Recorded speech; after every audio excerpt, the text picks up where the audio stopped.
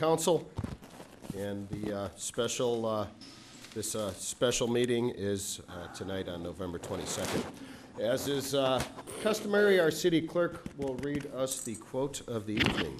Thank you, Mayor. You cannot escape the responsibility of tomorrow by evading it today. And Sue picked out that quote for the evening. That's a good one.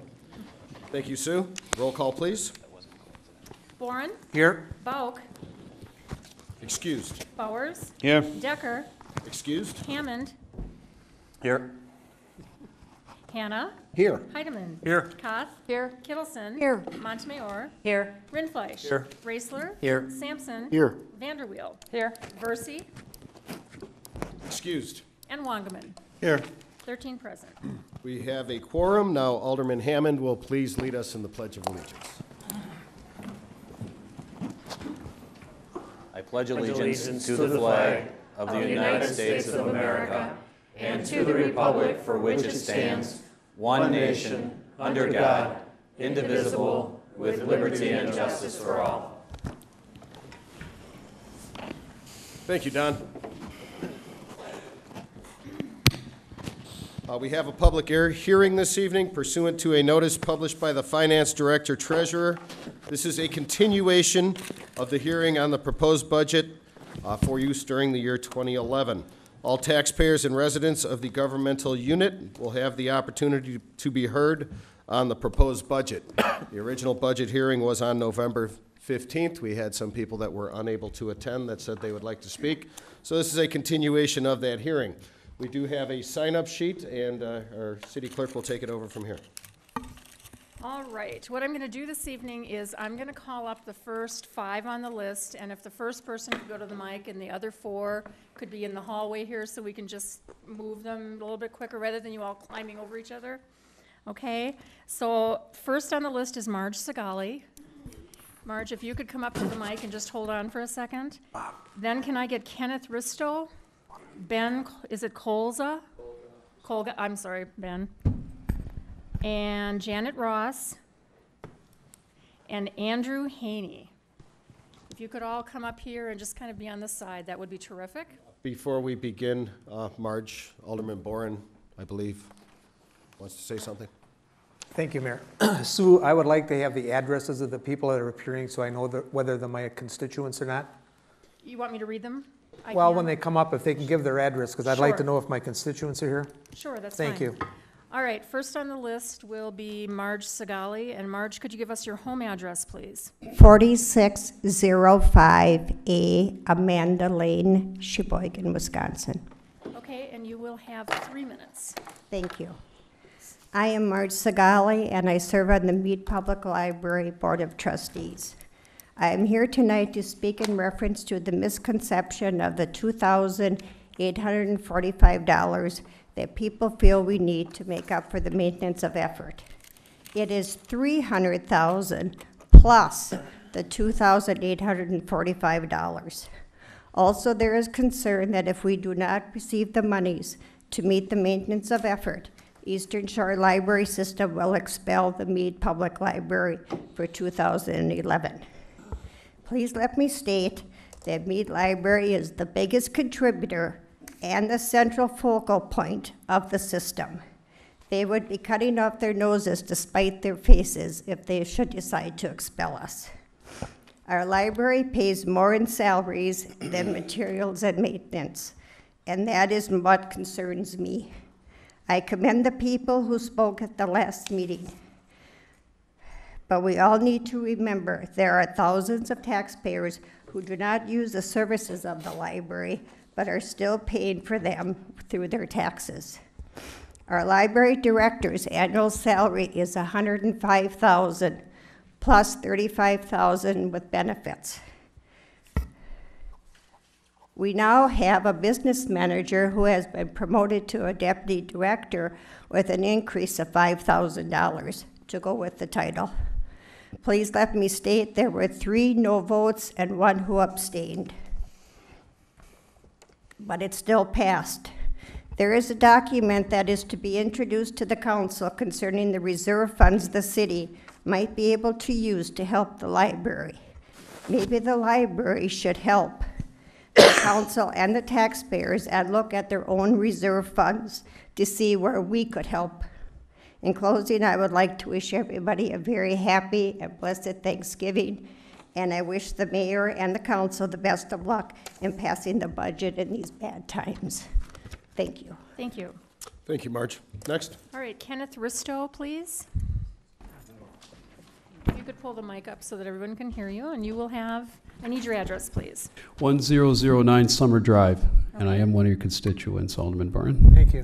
And you'll have 3 minutes. Thank you. Good evening. I'm Ken Risto. I'm a teacher at South High School. And because of the 3-minute rule, you will not get the 30-minute lecture on the importance of democracy in libraries and the quiz that follows from that.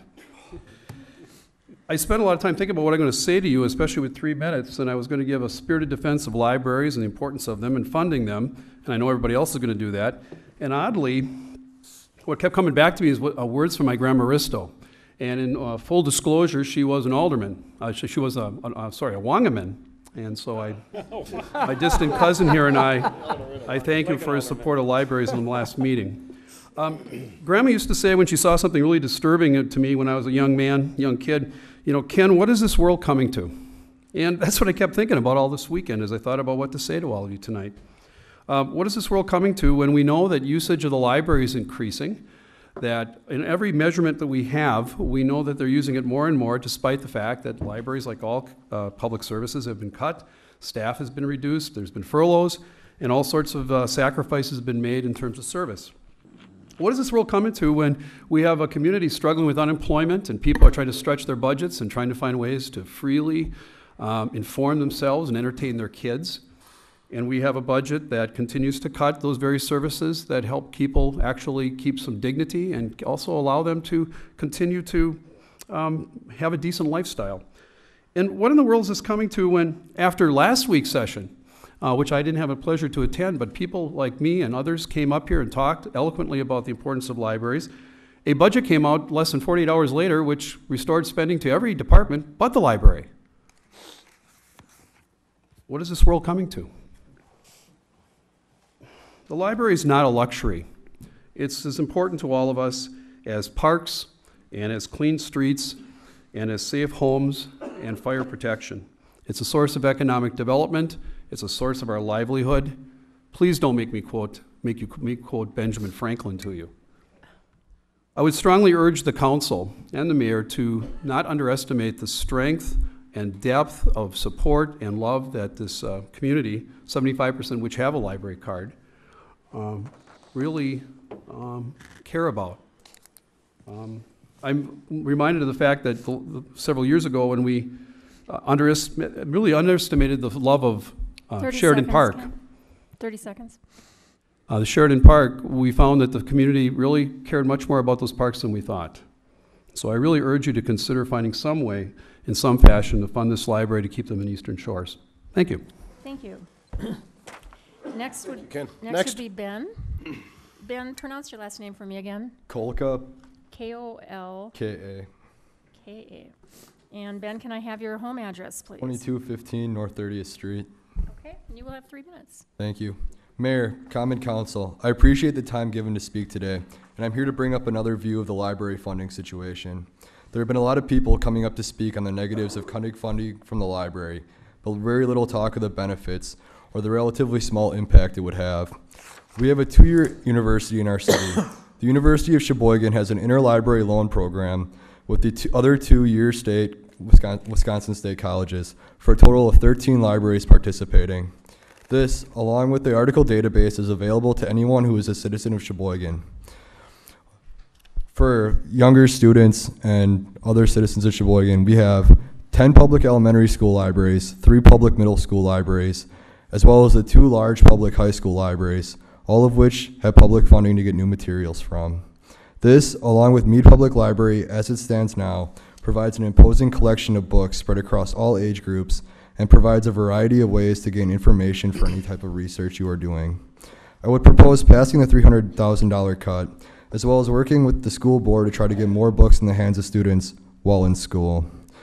Meade Public Library provides a great service to Sheboygan. However, hard times call for hard decisions. The $300,000 should be used to help create TIF zones to spur local business. or to help provide venture capital for small local businesses. Adding to the existing funding to maintain Eastern Shore's library system membership would be an act of irresponsibility of our city government, which already spends $2.65 million out of a $35 million budget.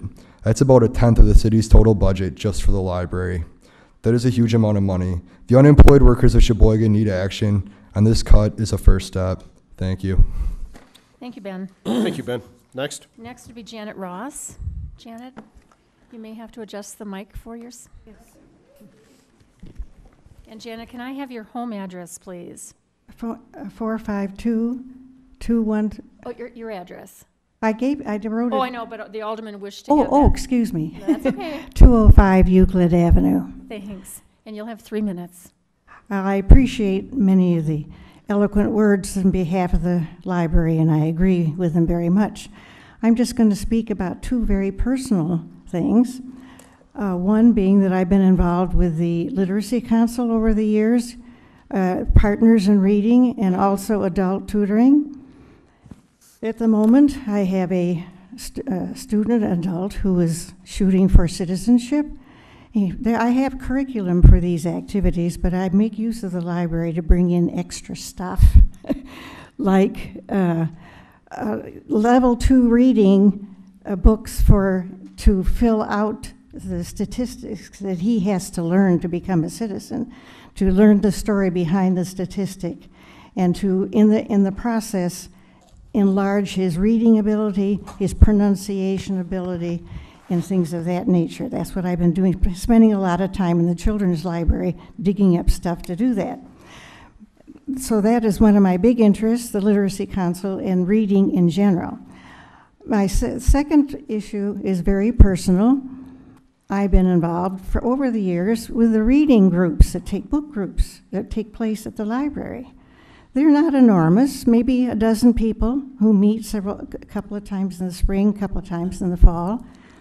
But however, without the Eastern Shore service, we probably would not be able to do that so that everybody has the same book to read. And I have to say, I'm very selfishly concerned about that. Thank you, Janet. Thank you, Janet. Next. All right, Andrew.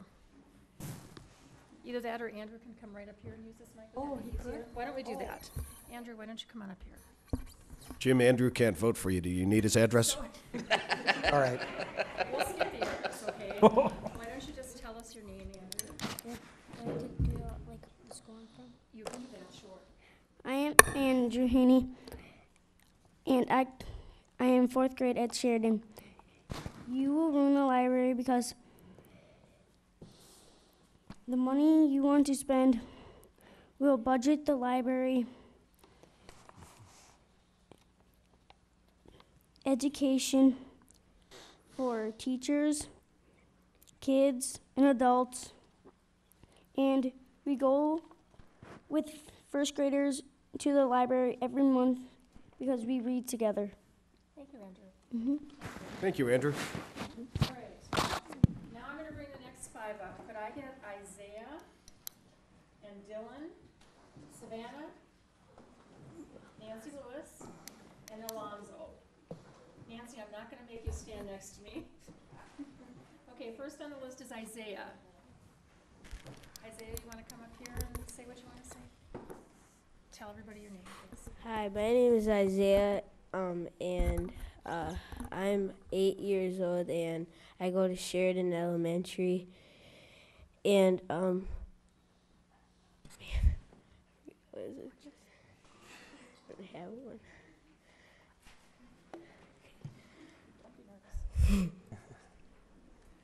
Okay.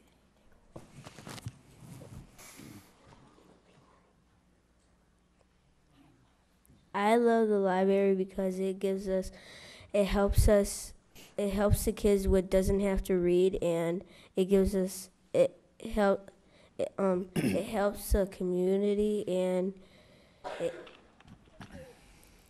it gives people education, and it helps other people. Thanks, Isaiah. Thanks, Isaiah. Next I have Dylan. Dylan, would you like to come up here, please?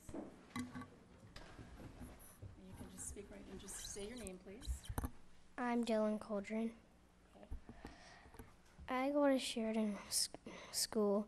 I like all the books at the library. I like some of the movies. I go to the library every week with my brother, and the library is really fun.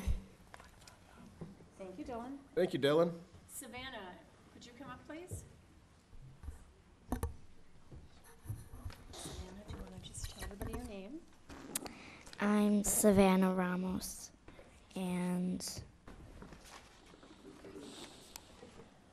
I go to Sheridan School. I think we should keep the library open. I go once a month with my first grader buddy. We go to a great library room. We always hear stories in there, and then we check out books together.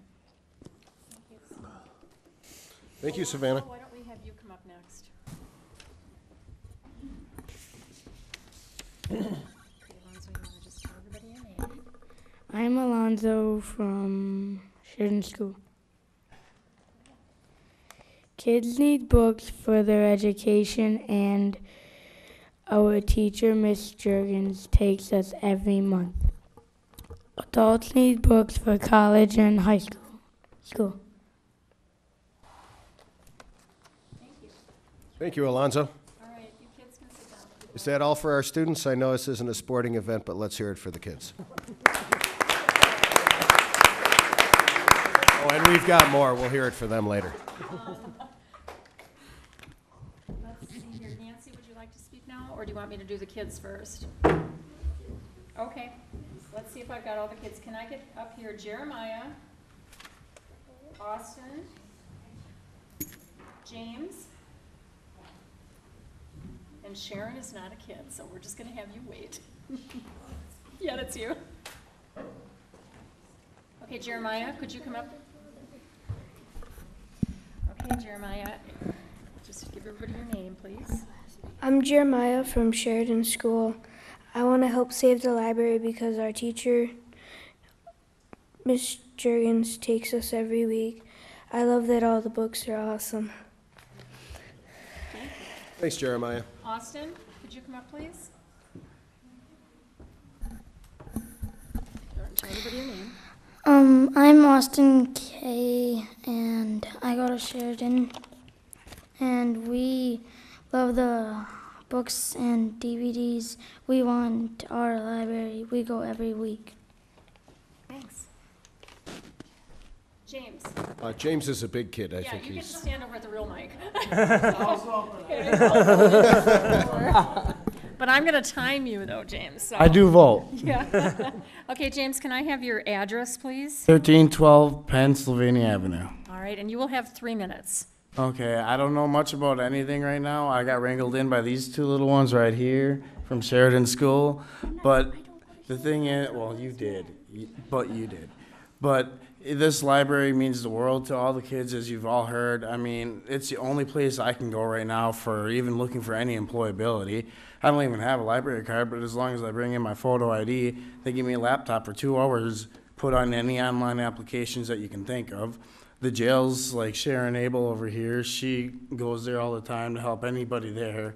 And with all respect, I mean, if we lose our budget with our library, what's going to happen with the next coming up elections in the future? I mean, kids have nowhere to read with their books. They go every month.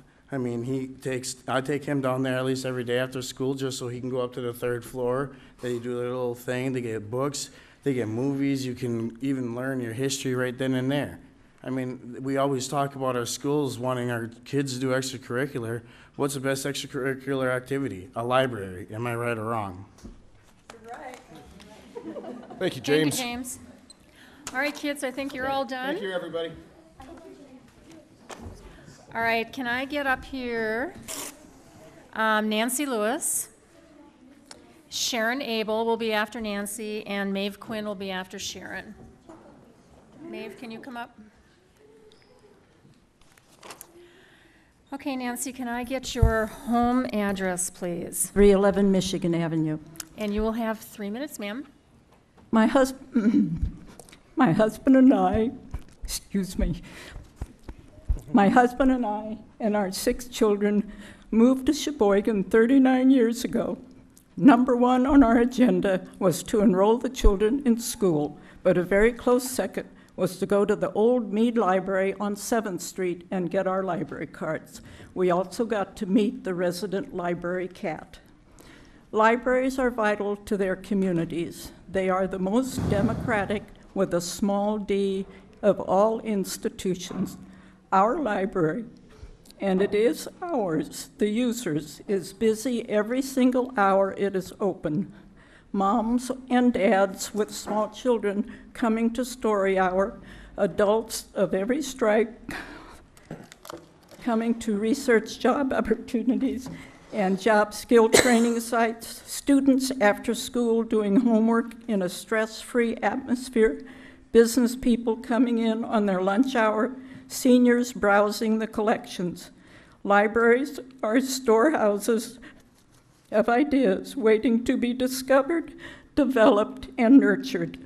Restore full funding to the maintenance of effort level required to keep Mead Library in Eastern Shore's library system. Thank you. Thank you, Nancy. Thank you, Nancy. All right, next we will have Sharon. Sharon, is it Abel or Abel? Abel, please. Thank you. And Sharon, what is your home address, please? 311 Niagara Avenue. Okay, go ahead. You'll have 3 minutes.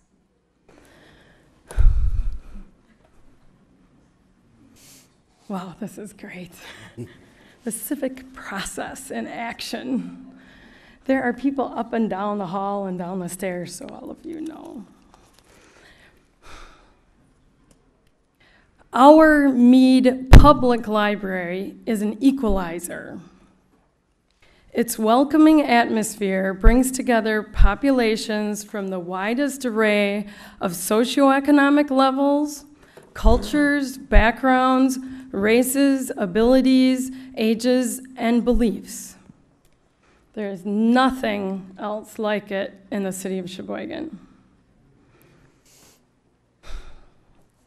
Those of you who are with the council, if you haven't been there within the last week to visit the library, before you make any decisions, go there on a morning, and then go there on an afternoon, and go there on an evening, and look at the people on every floor. Just look. People with no former ties to Sheboygan have told me that they bought homes in our neighborhood not only because of the nearby beach and boat landing, but because they are within walking distance of the library, our library, Mead Public Library. Our librarians and the services they provide through Mead Public Library and its partnering agencies, including but not limited to Eastern Shore's library system, our pre-K through post-secondary education systems, the state of Wisconsin, federal programs, and local nonprofit organizations are key. So again, our librarians and the services they provide through Mead Public Library and its partnering agencies are key to the unity and positive growth of our community. Sheboygan, Wisconsin, USA. Thank you, Sharon. Thank you, Sharon. Next is Maeve Quinn. Maeve, can we get your home address, please? Sure, 310 St. Clair Avenue. And you will have 3 minutes. Thank you. Thank you, Mayor Ryan, aldermen, and citizens for this opportunity to speak with you tonight at the budget hearing. My name is Maeve Quinn, and I'm also the president of the Board of Trustees of Mead Public Library. 4 words clearly summarize the mission of our wonderful library: inform, educate, enlighten, inspire. I do not intend to speak tonight. However, in light of the statements in today's paper that Mead Library has suffered no budget cuts over the years, it is necessary for me to correct the record. I would like to inform you of the following. Over the years, Library Board of Trustees and the staff have worked with a shrinking budget. The big picture shows that from 1989 to 2010, there has been a 30% reduction in staff. In 1989, there were 61.9 positions, and in 2010, there are 43.2 positions. This is a 30% decrease. In 2003, there was a reduction of staff hours. In 2006, there was a major reorganization following the retirement of 10 staff members. In 2009, the STAR program, and in 2010, each staff member has been furloughed for 5 days. This unpaid leave is equivalent to a 1.9% decrease in pay. It is crystal clear that the library has been adversely affected by city budget cuts over the years. I would like to educate you about the impact of the proposed $300,000 cut to Mead Public Library. This is an 11% reduction from this year's appropriation from the city. The proposed $300,000 cut will result in reducing the number of staff members, reducing library hours, and reducing the number of new books and materials. The $300,000 proposed cut will also put Mead Public Library at risk for losing the state-funded services provided to the library as a member of Eastern Shore's library system. We risk losing approximately $250,000 in state taxes. Mead Public Library would need a $2,845 increase to this year's library budget in order to maintain these services. In other words, the proposed 2011 city budget would need to add $2,845 to the library. Even with this increase, we would still need to reduce staff. Some sensible solutions for the City Council to think about: utilize some capital fund money, or 2, use money from the city reserves. This is a one-time solution for a challenging economic year. And now to enlighten. It is quite evident that during these challenging economic times, citizens need Mead Public Library 30 services seconds, Maeve. more than ever. Thank you. And to inspire, Mead Public Library is one of the true gems of Sheboygan. Thanks to the involvement of thousands of citizens, it truly is a wonderful community, information, and cultural center. Thank you. Thank you. Thank you, Maeve.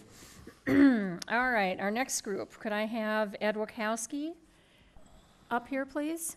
Jim Hollister, Cindy Morganwick, Tim Van Akkeren, and Joe Segal. And first speaking would be Ed Wachowski. Sure. Thank you. And Ed, can I get your home address, please? 2632 North 8th Street. All right, And sir. I'm not here this evening to talk about the library. Okay. I realize that you have a very difficult decision to make because there's only so much money that can go around. So I want to take this opportunity, first of all, to say thank you for allowing the citizens to talk to you about their concerns about the new budget. I put together 10 good moves to balance the budget and increase income to the city without reducing services and or increasing taxes. You can read it at your leisure, and I hope that you take these items to heart because it can save money for the budget. It can allow you to meet your obligations to each and every department within the city that needs the money. I just want to say thank you again for allowing us to speak, and I will applaud you when you indicate by your vote that you really have heard what the people have said to you regarding the needs of the city. Thank you very much. It's probably the shortest speech I've ever made here. Thank you, Ed. All right, next would be Jim Hollister. Jim, you might want to pull the mic up a little bit. And can I have your home address, please? I'm Jim Hollister. I live at 2802 North 6th Street. And Jim, you'll have 3 minutes. All right, thank you. I just want to speak on the theme of great cities have great libraries. I remember learning in high school and later in college of Alexandria in Egypt. Ancient Egypt had the best library in the known world. A great culture is a literate culture and promotes the generous exchange of ideas. As a child, I remember wandering the stacks of the Groton Public Library in Connecticut, where my mother years later would get her first job after raising us 4 kids as a librarian. In college, I went to Colgate University in upstate New York, Our library was named after one of the presidents of the college, Everett Needham Case, and we quickly came up with the pun that the books were there in case we Everett need them. We did have some cynical ideas about books in those days, but since my college days, I've grown to appreciate that. In New York City in the early 80s, which I was told recently was one of the worst times in my life for job hunting, I used the public library reading room at 42nd Street and 5th Avenue in New York City that helped me with the research I did get my first job in the publishing business. Later, I lived in Boston and worshiped in a church right across the street from the Boston Public Library, a great library in Copley Square in downtown Boston. When I went to seminary to become a pastor, I went to Union Theological Seminary in New York, which had the largest theological library in the Western Hemisphere. It was one reason that I went there. And if that wasn't enough, we were adjacent to Columbia University, one of the Ivy League schools that had a 9 or 10-story library, most of which was below ground. And it gave kind of a metaphor for me about depth and what books and learning can be about. When I came to Sheboygan in the mid-90s, I was impressed in the job hunting when I came and interviewed with a church that it was one of the 50 best libraries in the United States. That was certainly a selling point for somebody coming from the East looking for a place to start out as newlywed, married couple to raise our hopeful future children. Today I was at the library with my 2 kids. It was not because of this meeting, but my son has a research paper on foxes, and he needed to get work done before Wednesday. So we went for him. My daughter loves to read, and I picked up some woodworking magazines for future winter projects. So I would just close by saying that great cities have great libraries. Please preserve this treasure that serves the common good, our good. Thank you. Thank you, Jim. Next will be Cindy Morganwick. Cindy, you may want to pull that down a little bit. And can I have your home address, Cindy? 1953 North 6th Street. And you will have 3 minutes. Okay. I am deeply disappointed and frankly rather appalled that I and so many others have come here tonight to this meeting to remind all of you of the importance of the Mead Public Library. It is vital that you fund it properly so that it can remain in its rightful place as a focal point for this community. If you fail to fund the library with maintenance of effort, you demonstrate disrespect for our seniors who have made this community what it is today. These seniors use the library to research their current interests, read books they can ill afford to buy, and gather at community events that are sponsored by the Mead Public Library. If you fail to fund the library with maintenance of effort, you demonstrate disrespect for our current workers. The workers have used this library to find their jobs and now use the library to enhance their skill set to enable their companies to remain competitive. If you fail to fund the library with maintenance of effort, you demonstrate disrespect for potential new businesses. These businesses are interested in a high-quality workforce which is found in a community that is committed to the support services needed to nurture such a workforce. Finally, if you fail to fund the library with maintenance of effort, you demonstrate disrespect for the next generation of Sheboyganites, our children. These citizens of tomorrow use the Mead Public Library to learn about themselves, their community, and their place in the world. Mead Public Library is vital to Sheboygan. If you fail to fund it, you are fragmenting the fabric that makes Sheboygan such a fantastic place to work. Thank you. Thank you, Cindy. Thank you. And did I say Tim? I meant Jim. Read it wrong. I just made you an official person. Jim, what is your home address, please? I live at 432 Lincoln Avenue. I'm a lifetime Sheboygan resident and a lifetime library user. I wish to comment on the economic advantages to restoring funding for the library. For Sheboygan to recover from the economic ills that have fallen upon it, job creation is absolutely necessary. If we don't create jobs, Sheboygan becomes a dying community. And how are jobs created? Through new businesses coming to Sheboygan, through the creation of new businesses by the citizens of Sheboygan, and through the expansion of our present businesses. What attracts new businesses to Sheboygan? There are many factors, but one is the education and skill level of our citizens.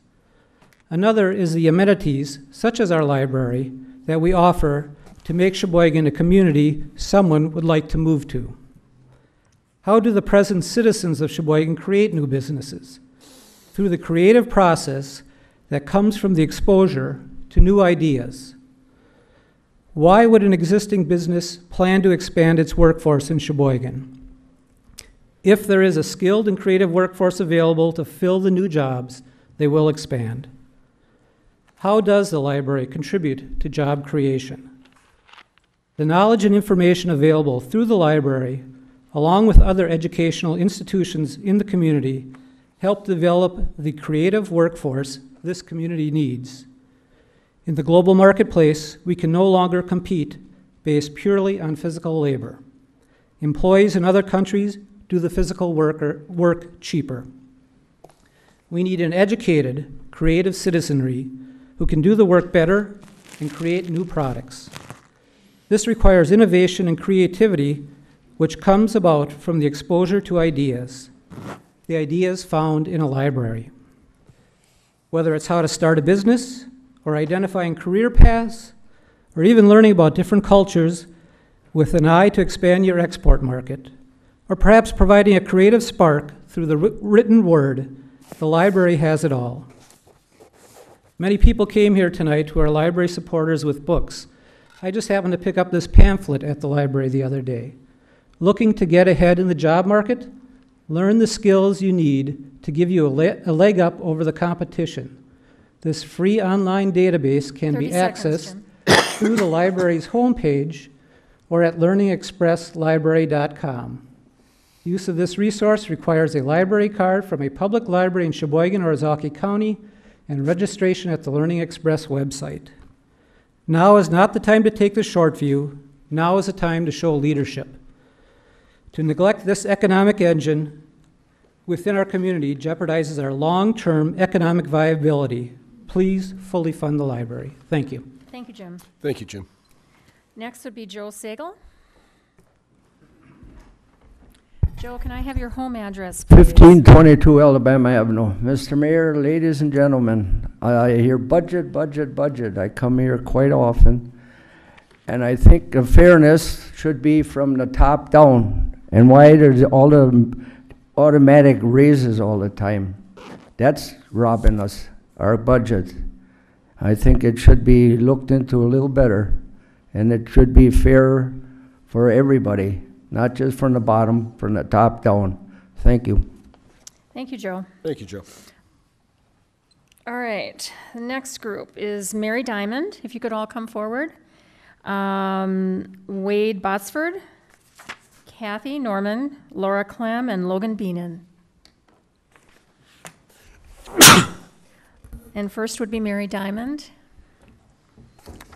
Mary, can we have, and you might want to put the microphone up just a little bit. Mary, can we have your home address, please?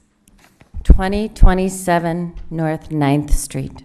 And you will have 3 minutes. Thank you. It is kind of nervous up here. My name is Mary Diamond, and I'm a teacher in the Sheboygan Area School District. Raised in Sheboygan to be passionate about books, partially because of my parents, but mostly because of the Mead Public Library. I grew up in a town that treasured books so much, we built a beautiful library and even gave it a wonderful fountain that I spent many a summer day dangling my feet in. It, like the Early Learning Center, should be protected from cuts like these, because it's a treasure.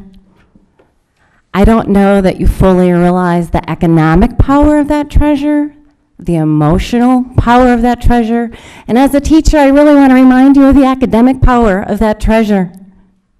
Children with nothing, and right now in these economic times, we have a lot more children with nothing than we ever did. Those children can go to the library and read. I hope you know how powerful that is. The ability to read, regardless of how much money you make, what color your skin is, how weird you choose to look, you can go to the library and read. We shouldn't be cutting this treasure. We should be protecting it. tough economic times call for tough decisions, but they also call for creativity. Let's get creative. Put our heads together and get creative. Hold a bake sale. Go green. Hell, if it'll save my library, I'll sit in a dunk tank. But do something to save our library. Thank you. Thank you, Mary. Thank you, Mary. Wade? Wade Botsford, And your address, please? 2904 Wiedemeyer Street. Thank you. And you will have 3 minutes. Okay. One of the first things that I did when I moved here from New York was to sign up for a library card, to get a library card, and I'm really glad I did. I think that Mead is a true jewel. I tell other people in other states about it. I got an email from a friend of mine in Virginia the other night. I had sent him Mead's homepage, and I was asking him about what he reads and what he gets and where does he get it, and he didn't seem to know. I get stuff from all over the place, all over this state, other states, colleges, universities, other cities. I've gotten hundreds of books from through WSCS, and it's easy. I can do it on the computer. I don't even have to leave my home. I don't have to spend a lot of time at it. I just wanted to say that I think that Mead provides a necessary service, a great service that's available to everyone in our city, without regard to socioeconomic status. 75% of the population of Sheboygan has a library card. I think that's huge. All you have to do is go to the parking lot on a Saturday or Sunday or sometime when you're free. You don't even have to go inside, which is better, but the parking lot is always full. People are using it. Somebody said that great cities have great libraries. This one's terrific. I'd hate to see it cut off at the knees. Thank you. Thank you, Wade. Thank you, Wade. Kathy? Norman? Kathy, can I have your home address, please? Sure, 3217 North 6th. And you will have 3 minutes. Okay. Obviously, you all know how important the library is. You've been hearing it all night. I wanted to speak a little bit about the process. I've been watching this closely because Mead Public Library is probably my most favored thing in the Sheboygan area, always has been.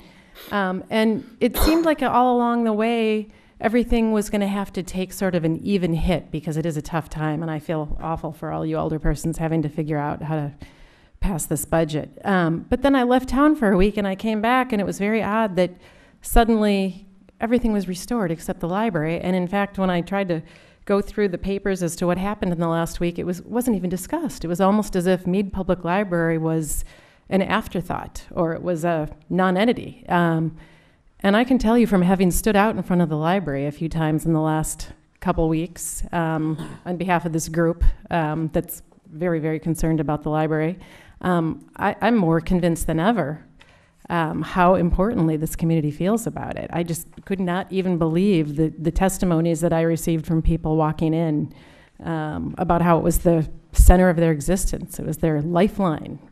And so I'm more passionate than ever that the city needs to do something to make sure this treasure doesn't get cut, even if it means using the reserve fund. I assume that's what a reserve fund is for, is emergencies. But I guess I'm sort of confounded as to why everything would be suddenly saved in the city except for the library. So I would urge the city council to do what it takes, whether it's proportionate cuts, whether it's using the reserve fund, but find a way to save the library's funding. Thank you. Thank you, Kathy. Next would be Laura Clem. Laura, can you give us your home address, please? 4 North Point Drive. And you will have 3 minutes. Okay, thanks. I don't need that much time. Okay. I'm not a lifelong Sheboygan resident. I moved here in the year 2000, and one of the first things I did when I moved here was find Mead Library. And I was very pleased to see what a great library it was. I've lived in communities without great libraries. My son, who is now 6 years old, we go at least once a week. He's been participating in the summer reading program since he was 4. And I just wanted, for people who don't know, I mean, he's a kindergartner at Grant this year. He gets 15 minutes in the school library, and he gets to take out one library book a week. We can read one library book in 15 minutes. So we really need the library. Thanks. Thanks, Laura. Thank you, Laura. And Logan Beenan. Logan, you may want to pull the mic up a little bit. And can we have your home address, please? I live at 1817 South 15th Street here in Sheboygan. And you will have 3 minutes, sir. Thank you. Thanks to the council and the mayor for giving me this chance. I commend the council for the energy and the time they give to the city. I honor that commitment, and I'm particularly pleased because my 6th District Alderman, Bill Wangerman, is here, and we've talked about this before, and I've phoned him and other older people. I was born in Sheboygan here in 1933. I only say that because maybe it gives me a little seniority. And I taught at South High School for almost 30 years, an English teacher. But my story is not to say anything that's been said this evening so well, so often.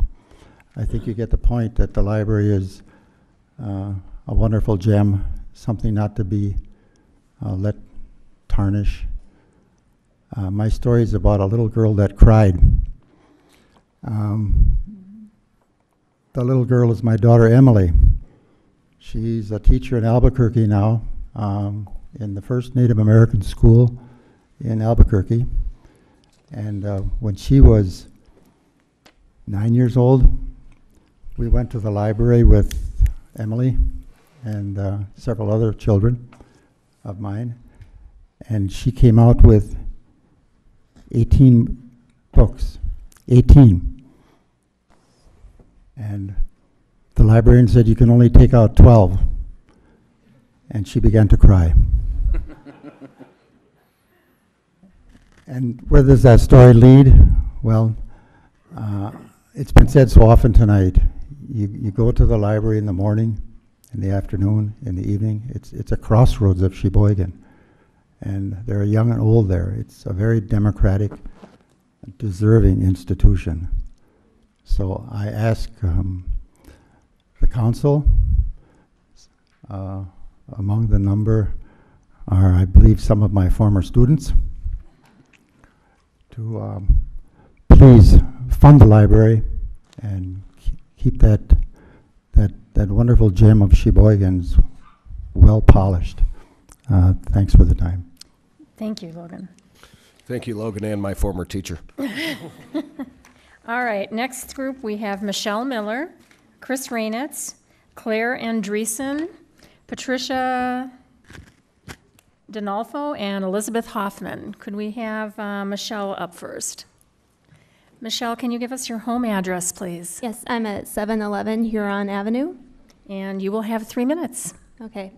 I'm here. I'm another supporter of the library, and I just wanted to make an observation. I was at the meeting last week, and I heard 16 different library users, young and old, all get up here, and we all know that public speaking is the #1 fear in people. And yet 16 people last week, and I don't know how many, almost that many, if not more, this week, are willing to take on that fear just to show support for the library.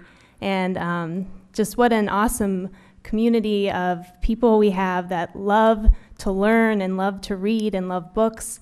And we should all be really ecstatic that we live in a community with that kind of passion for learning. And I think that we should be celebrating that and continuing the support for the library. Thank you. Thank you, Michelle. Thank you, Michelle. Chris? Chris, can we get your home address, please? 525 Pennsylvania Avenue. And you will have 3 minutes, ma'am. I just want to tell you my history. My great-grandfather, George Heller, was one of the founders of the library, and I'm very proud of that issue. I also believe that the library is very important to this community. I've had the opportunity to bring people from the State Department, from foreign countries in there, and they say, what's in the water here? Why are people using this facility so profoundly? They come in at night and they see it packed with people. Another thing, a vignette, historical vignette, I take it, the head of personnel for the city of Sheboygan, Peter Young, said to me, you know, there's nothing more sacred in this community than the library. You just can't touch it. And he said, I don't understand that. I grew up in this town, but I still don't understand the sacredness of the library. And I guess I want you to preserve that sacredness. And, you know, I personally would, you know, the fire department is an issue that we've all been fighting with. I'd give up my fire station for the library. So, I mean, I feel that profoundly. And I also feel that maybe I shouldn't speak for myself, but I should speak for the people that have the lesser amount of money in this community. I have the opportunity my parents gave me for a great education. But the people that have no money have a starter, they have an equal opportunity to go from where they are to a full employment and full fulfillment of their talents. And I want you not to take that tool away from them. Thank you very much. Thanks, Chris. Thanks, Chris. Next would be Claire Andreessen. I got that right because your parents were here last week and they corrected me. Yes, they were. Claire, can you give us your home address, please? 313 Michigan Avenue. And you will have 3 minutes. I am not very prepared for the speech. I did not know I was coming until about 5 minutes before we left. Didn't even actually know that there was a meeting. But when I heard, I knew I had to be here because the library is very important to me. I'm 13 years old, and I've been reading for a long time. I don't even remember how young I was when I first got my library card. Must have been like first grade, kindergarten, when I first got my library card. And some of my fondest memories are of being curled up in one of the blue chairs at the library, having my parents read to me, or reading the books, or choosing the books there, and having fun at the library. And even now, the library, we still need it. Now that I'm 13, I still need it to find things when I'm doing research for papers, and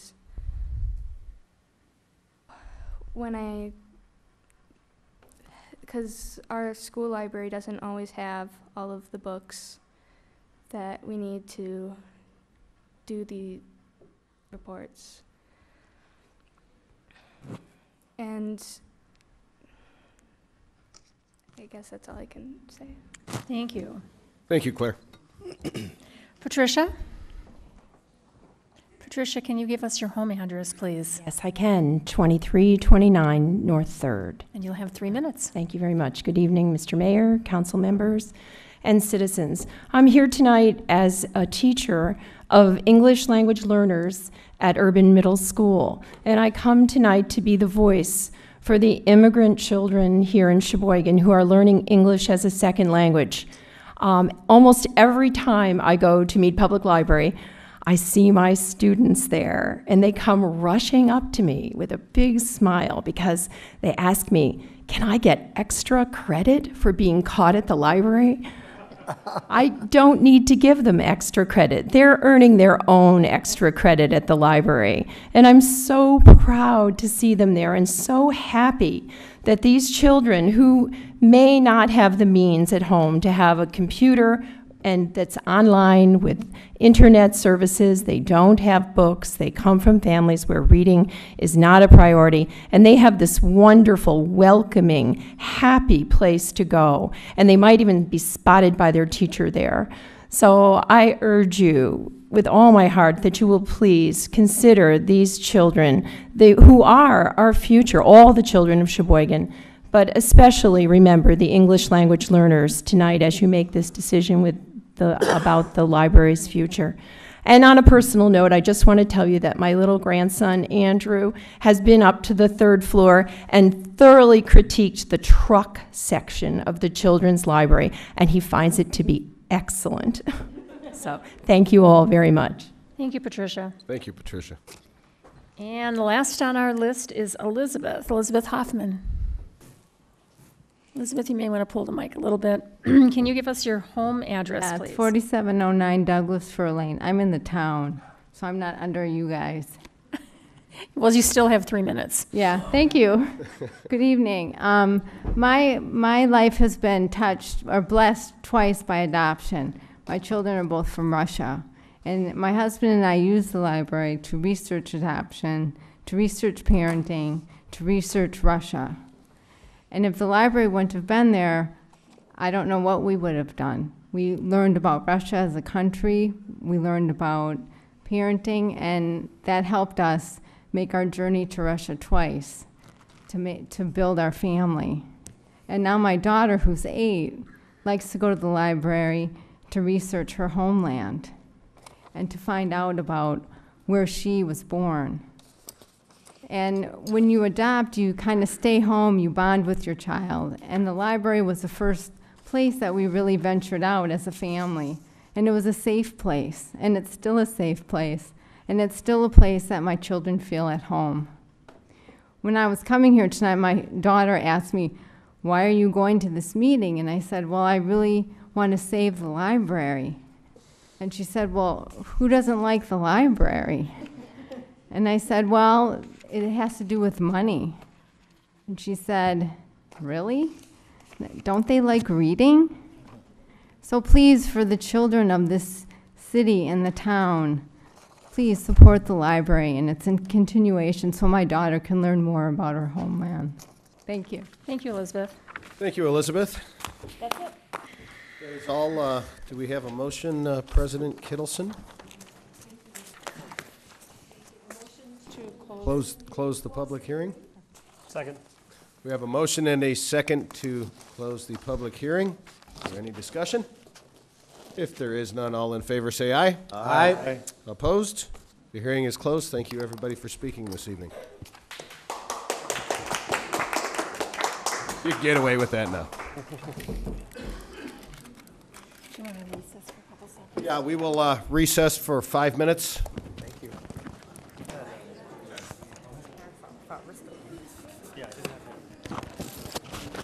Okay, welcome back, everybody.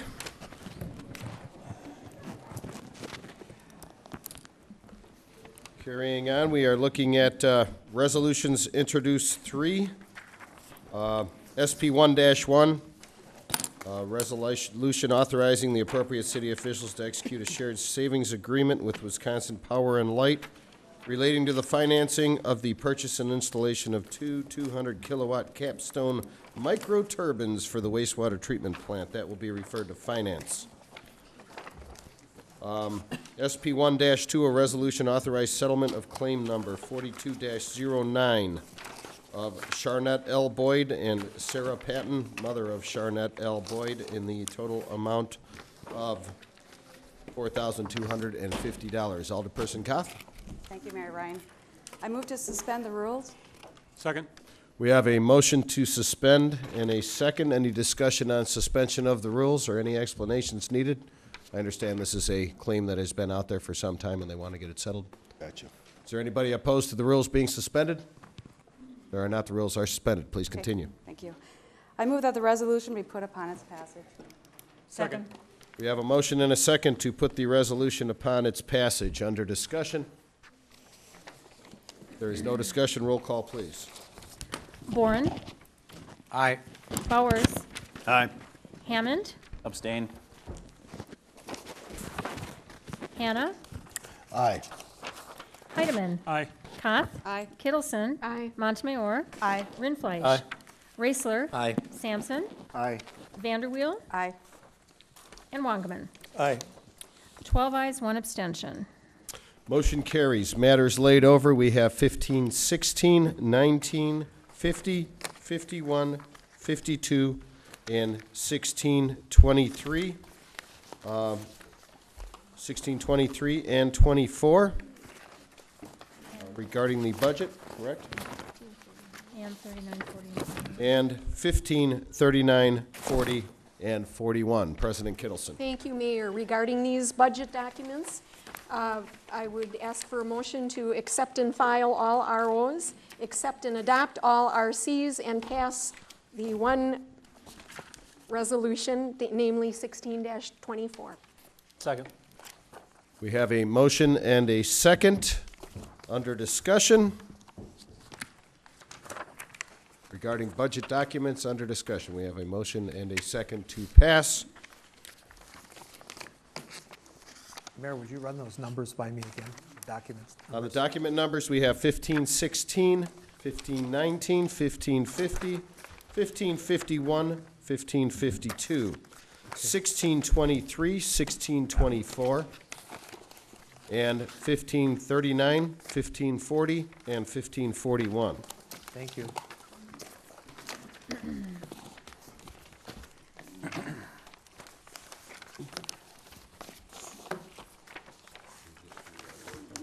We can do a roll call on doing all of them, yes. Okay, if there is no Alderperson Koth? Thank you, Mayor Ryan. My question is on 1540 and 41. That's dated November 1st, but something came to light last week. Are we voting on the old budget or the new and improved? This is voting on the budget documents. The actual budget itself will be discussed on resolutions 1532 and 1533 coming up.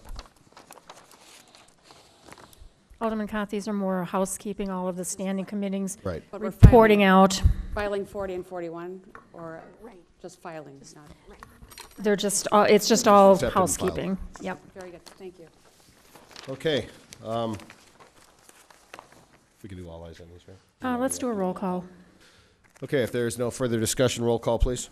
And just so Alderman Bourne knows, I have a huge star next to your name, you. so I don't forget you. Bowers? Aye. Hammond? Aye. Hannah? Aye. Heidemann? Aye. Koth? Aye. Kittleson? Aye. Montemayor? Aye. Rindfleisch? Aye. Raisler? Aye. Sampson? Aye. Vanderweel? Aye. Wankerman? Aye. And Bourne. Aye. 13 ayes. Motion carries. Okay, then we have discussion and possible action on the 2011 budget documents. There's a typo on here, correct, Sue? Apparently, yes. They are 1532 and 1533. The document number, but the resolution numbers are right. Yeah, the resolution numbers are correct. We have resolution number 130-10-11 by Alderpersons Hammond, Balk, Boren, Rindfleisch, and Raisler, ordering the 2011 budget appropriations for the City of Sheboygan funds. And then we have resolution numbered 129-10-11 by Alderpersons Hammond, Balk, Boren, Rindfleisch, and Raisler, ordering the 2011 budget appropriations and the 2010 tax levy for use during the calendar year 2011. Under discussion, Alderman Hammond. Oh, no, we have Alderman Boren. Thank you, Mayor Ryan. I need a clarification on the wording of the discussion and possible action on the 2011 budget documents. I take it that this is just only going to be discussion tonight, and we're not going to be moving to pass the budget tonight. Is that correct? We will not move to pass the budget this evening in order to get feedback on tonight's discussion. I believe that this evening we should have discussion. We can make amendments. Seeing as our next council meeting cannot be until Wednesday, which happens to be Thanksgiving Eve, I would hope to iron out all discussion on this evening if it takes us until tomorrow morning, so that we're not here until Thanksgiving morning on Wednesday. So we are not going to actually take a vote on it on the final budget. However, I would anticipate that we will have amendments this evening and that we could vote on those amendments, but the final vote on the budget will not be taken until Wednesday. That way, if there's anybody that has changed their mind, would like to do any amendments, they can be done on Wednesday. Does that make sense? That's what it is. Just to clarify, Mayor, in order to get the, in order to make an amendment, the motion or the resolution needs to be on the floor. So you need a motion and a second to put it on for passage. But it's my understanding from the council's action at the previous meeting that you agreed You would not take final action on the budget until no earlier than next Wednesday, so. This Wednesday. This Wednesday. This Wednesday. 2 days from today. So then. Which technically would be the next Wednesday. President Kittleson? Yeah, and I want to just clarify that the action is that we transfer it to Wednesday night's council meeting for Then it's passage. transferred. Correct?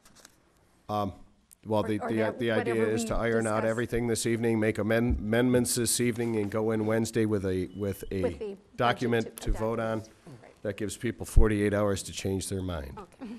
if they would so like. That is what the I don't know how press many will like. fans they'll have on Wednesday if they do, but that gives everybody 48 hours. Thank you. Do we have a Alderman Vice President Rindfleisch? Thank you, Mr. Mayor. So we can take action, or at least begin discussion on there. I will make the motion to pass both resolutions 130-10-11 and 129-10-11 this evening. If that's seconded, I will also announce to the committee that I'll ask to hold it for later on for discussion or final vote then on Wednesday, for the sake of the alderpersons concerned that we can't pass it today, but I make the motion so we can at least bring it to discussion. Very good. We have that motion in a second. We are under discussion. Alderman Hammond? It's supposed to be blinking. I don't know if it is on your screen. No, it's not blinking on mine yet, but you can try again. If All right. Oh, yeah, it is. There it There is. we go. Okay. All right. Thank you very much. For those that were at the committee of the whole meeting, we introduced this is for the general fund at this point, not the library, but the general fund. We introduced a plan, and I guess my motion would be to approve the plan or approve the amendments as presented for the 2010 general budget, general fund budget. We have a motion and a second on the proposed revisions to the 2011 general fund budget. Under discussion, we have Alderman Raisler. Thank you, Mr. Mayor. Alderman Hanna, I think for clarification for several of us, could you just go through the document and explain it a little bit so we know exactly what's being saved, what's being cut, and where the money and stuff comes from? Alderman Hammond, please. Absolutely. To start off from the top, under the administration, nothing new will be added to that area. Under the police department, there was a $441,000 proposed reduction. We are going to only reduce by $198,000, and so there'll be, excuse me, $213,000 addition to their budget, or back to their budget, I should say. It's not increasing. Alderman Hammond, if I can explain something to everybody here. In the first column is the original proposed reductions. The second column is the revised reductions. So if you look under administration, we're eliminating 2 positions for $202,000. Police, we're eliminating. We're not eliminating any positions. No positions, but there is $198,000 in revised reductions on there for the police department. If you can, I just want everybody to know what the columns mean here. Right. Fire department, again, as the mayor explained, public works, revised reductions of $107,000. Cemetery, self-explanatory. In addition, for the Sheboygan County Economic Development Corporation. So the whole, if you will, that we're trying to fund is about $1,018,000. Under the additions, if you will, or how we're going to fill that gap, $200,000 coming from keeping the rate the same as it was in 2010. $434,000 comes from 4 full-time employees out of the Public Works Department, and their $134,000 increase to their medical. $100,000 from contingency. They have this facility development manager. It's actually the development director position. That would be we would not fund that, although it would stay in the table of organization for 2011, but we would not fund that position. $125,000 from the motor vehicle fund for the administration. Currently, we do not charge or cost anything back to the city for the work that we do on behalf of the motor vehicle fund, and then capital park improvements of $35,000 to fill that gap of roughly $1,018,000. So that would be, again, in the general fund, how we'd be able to continue to fund the police, the fire, and not have any layoffs within DPW or any of those organizations. Corey, is that? Thank you. You're welcome. Thank you, Alderman Hammond. You're welcome. Alderman Sampson? Thank you, Mr. Mayor. I'm sorry, just, if I go through and total those numbers up, I come up with a little bit less than the 1,018,000. Am I missing a number? I came up with 902 rather than the 1,018,000. If we add up those numbers with the revised deductions, nothing being changed in some of them, I only came up with 902,000. Am I missing?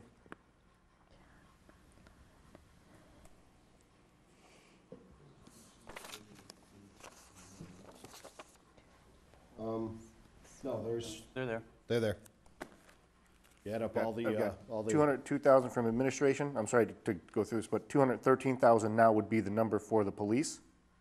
Oh, Oh, which column are you, are you adding the Well, black in or that the case, red? if you're saying the new revised deduction amount would be less $198,000 for the police, so that means the new. No, actually, Total. that is kind of confusing because what we have here, Alderman Sampson, is I think the original proposed reductions, $1.7 million deficit. Right. If I'm not mistaken.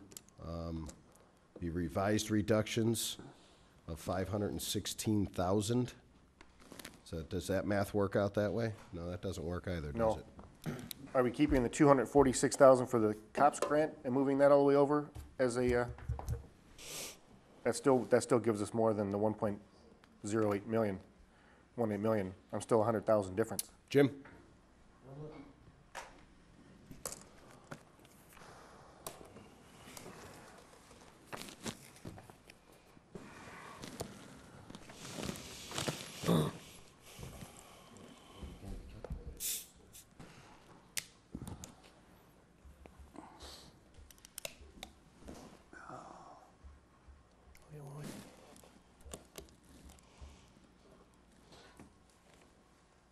Yeah, if I take those four numbers.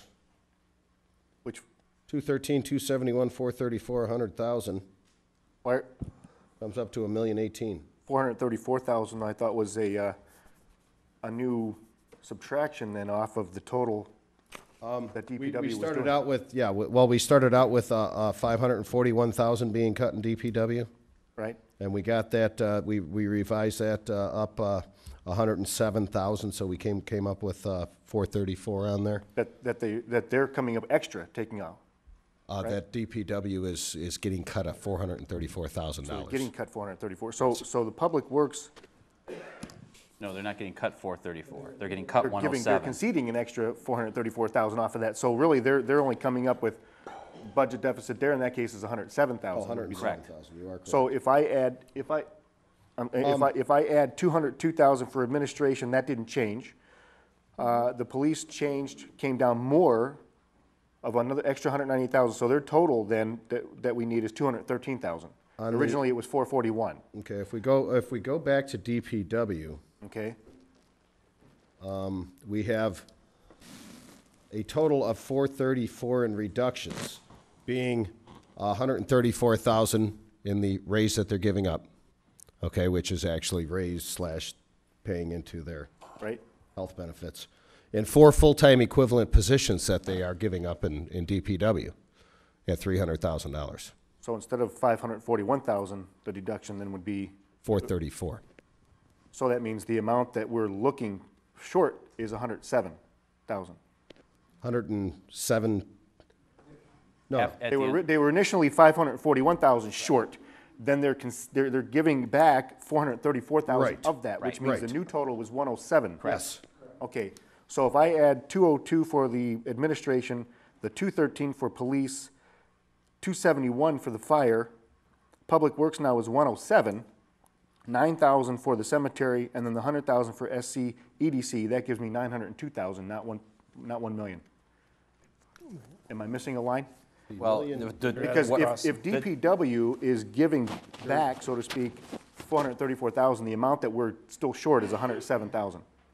If we take Kevin, don't the 202 basically means that the mayor's original proposed budget that was the original proposed shows that budget. we're going to cut 202 out of the general administration. The revised reduction just says it's still going to stay at 202. So that's a non-factor. That line really shouldn't even have been in there. Okay. I understand where the confusion might come, but that's a non-factor. Okay, so then I think I'm off right there then. I think that's That $1,018,000 is strictly the last column added up there. Police department, yeah. The 441 was in the 246 for the cops grant was the initial cut we made from the budget. The 246 cop grant, if we keep the 6 patrolmen, stays in the budget. Right. Of the 441, 198 was the 3 patrolmen that were not funded in 2010 because we requested of that budget. We said no to that. We added back $243,000. Yeah. Jim, can we have you come up to the mic? That we can hear you in the council chambers, but the folks at home can't catch on to your wisdom. The confusion, I think, is on the police line. In the $441,000, there was $198,000 that Chris requested for 3 policemen that weren't funded in 2010, that were there in 2009. We didn't fund that, but we reinstated the 6 patrolmen, or the 7 police officers that we put in the original budget to reduce the police department. That was $243,000, and then a later development was we estimated there was a grant available for $30,000 to help fund that 243. So I just put the net number 213. So when you do the math across, the 198 and the 213 don't add up to 441. They're $30,000 short because of that grant that we realized this past week, last week actually. The 3 new patrol officers for the cops grant would be in the funding, in the budget for 2011. The 6 firefighters would be in the budget, representing the $271,000 for 2011. Public Works originally submitted a reduction of $541, which included a lot of non-people related costs. Some were for tipping, some was for ice melting and stuff like that, as well as some cutbacks on maintenance and some park rec type items. The $434,000 represents the equivalent of 4 full-time people and a give back of the 2011 raises scheduled in January and June of 2011. As you can see on the bottom, also we added the SCEDC contribution of $100,000, which was omitted from the 11 budget. To balance this back, to keep the rate the same on the city taxes of $836, we'd get a levy increase of $200,000, keeping the rate the same year over year. But the current rate came in at $828 versus $836. On the public works side, they offset the additions by 2 people that their jobs weren't eliminated, but they left their positions in November of this year, and also 2 people that will retire, one in January and one in beginning of March of 2011. In addition to those 4 bodies they gave up, they also gave up their 2011 salary increase. So that makes up the $434,000. The contingency is the contingency we had in the budget. On a $34 million budget, we had a line item that we've historically had in the budget for contingencies, something that may happen. In this budget, it was $100,000. $100,000 on $34 million is a pretty small number, so we might as well move it over to save jobs. And we did that with 100. That was not from any reserve. It was from a contingency we had built in the budget. The city development job we have in the budget, it was for a director's position, not a manager's position. That's my bad. That was $125,000. We pulled that out of the budget, albeit we left it in the org chart so that we could fill that position, hopefully, if there were monies available in 2012. And offsetting that with the help of SCEDC, it helps support not having that position during the year.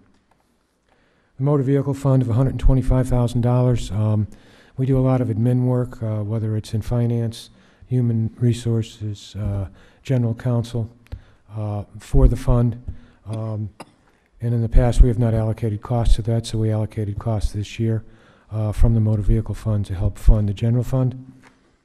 In capital park improvements, in the capital improvements plan, we're doing a lot of work on parks this year.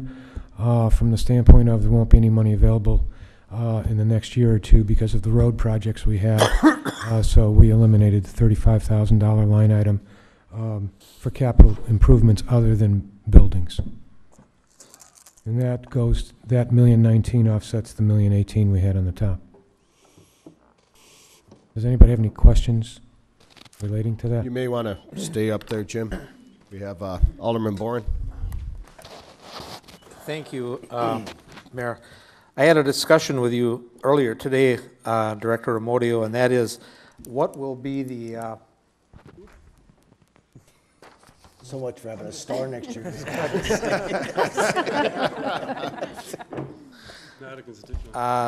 The discussion I had with you earlier today, what is the budget deficit that we're rolling over for 2012 with this agreement here? And I think your answer was about $1 million. And then I also questioned you about the fact that we not only have this $1 million, but we also have to negotiate contracts next year. We have to find out what the increase in our health insurance is going to be for 2012. And we also have to find out what additional money is going to go into the Wisconsin Retirement Fund for 2012. And then the other big elephant in the room is what the state's going to do to us because of their $3.3 billion deficit in their next budget for 2012 and 2013. So I guess my bottom line question is, in addition to the $1 million, what would be our worst case scenario as you project for 2012 with all of the other factors that I mentioned, and how would you go about making that whole less? Thank you.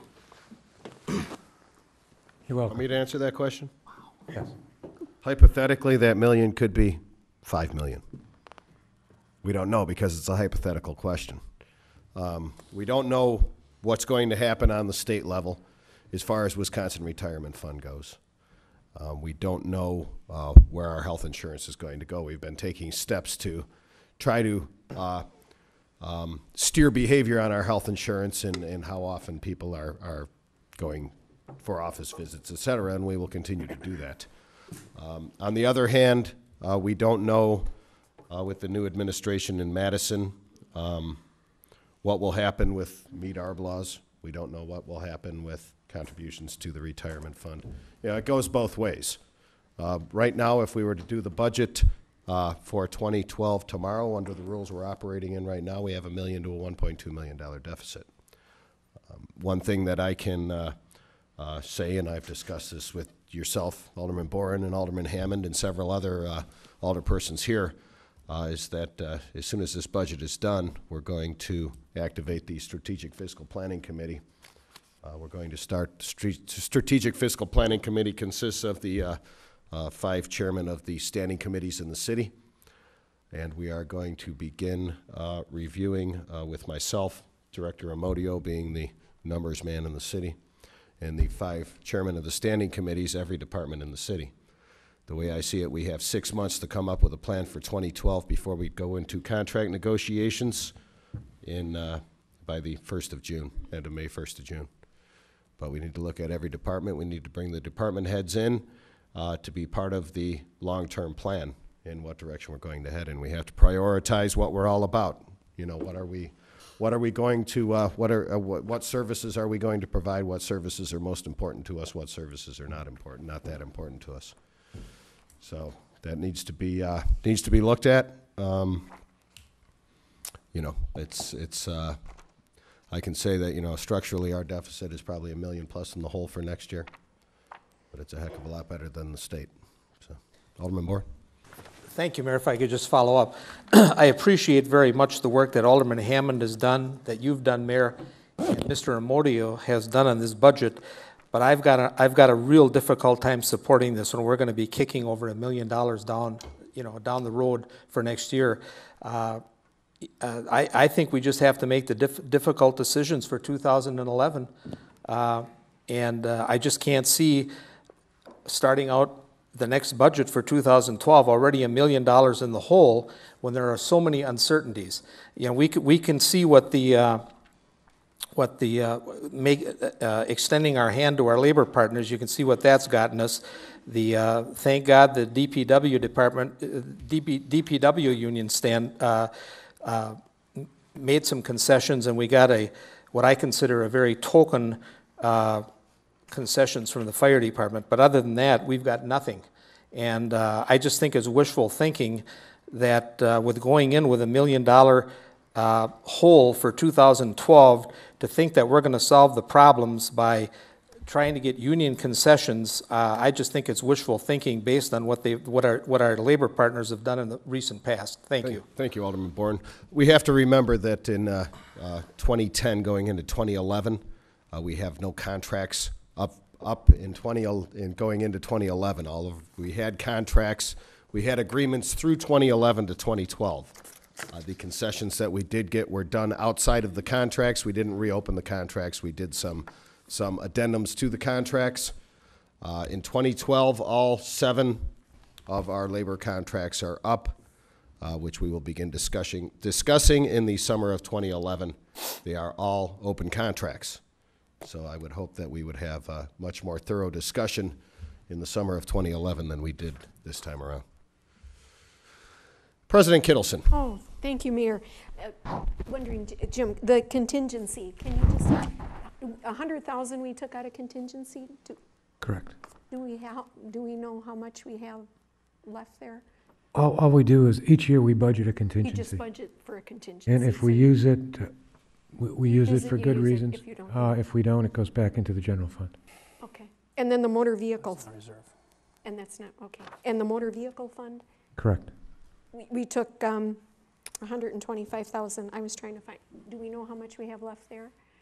We probably have about $2 million in the $2 to $2.5 million of what I would call replacement for vehicles and trucks. Okay, 2 mil. Okay, thank you. Thanks. Thank you, President Kittleson. Alderman Bowers. Yes, thank you. Mr. Menio, last time we had I discussed with you the contracted services and the insurance deductibles. Yes, sir. The $400,000. Now, that's a deductible for general liability? I'll explain it. Oh, okay. Okay. Contracted services first. Contracted services are for legal fees. From time to time, our city council engages outside counsel to help support any liability the city has. Currently, our legal fees to date in 2010, we had a $40,000 budget, and we're at $68,000 to date.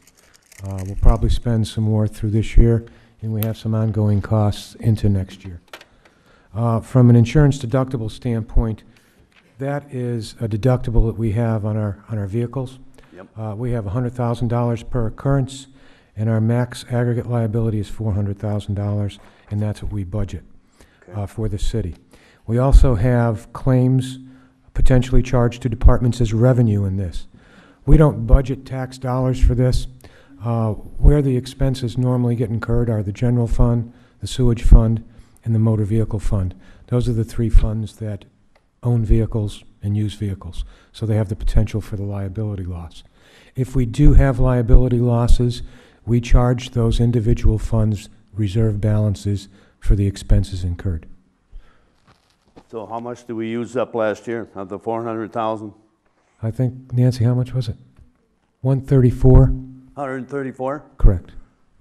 So couldn't we use that money that was left over in this year's budget? There isn't money left over. It comes out of reserve balances in those funds. It's not money that's budgeted vis-a-vis taxes. So that's been put back into the what, general fund? It's in the general fund, and if we need it, we take it out.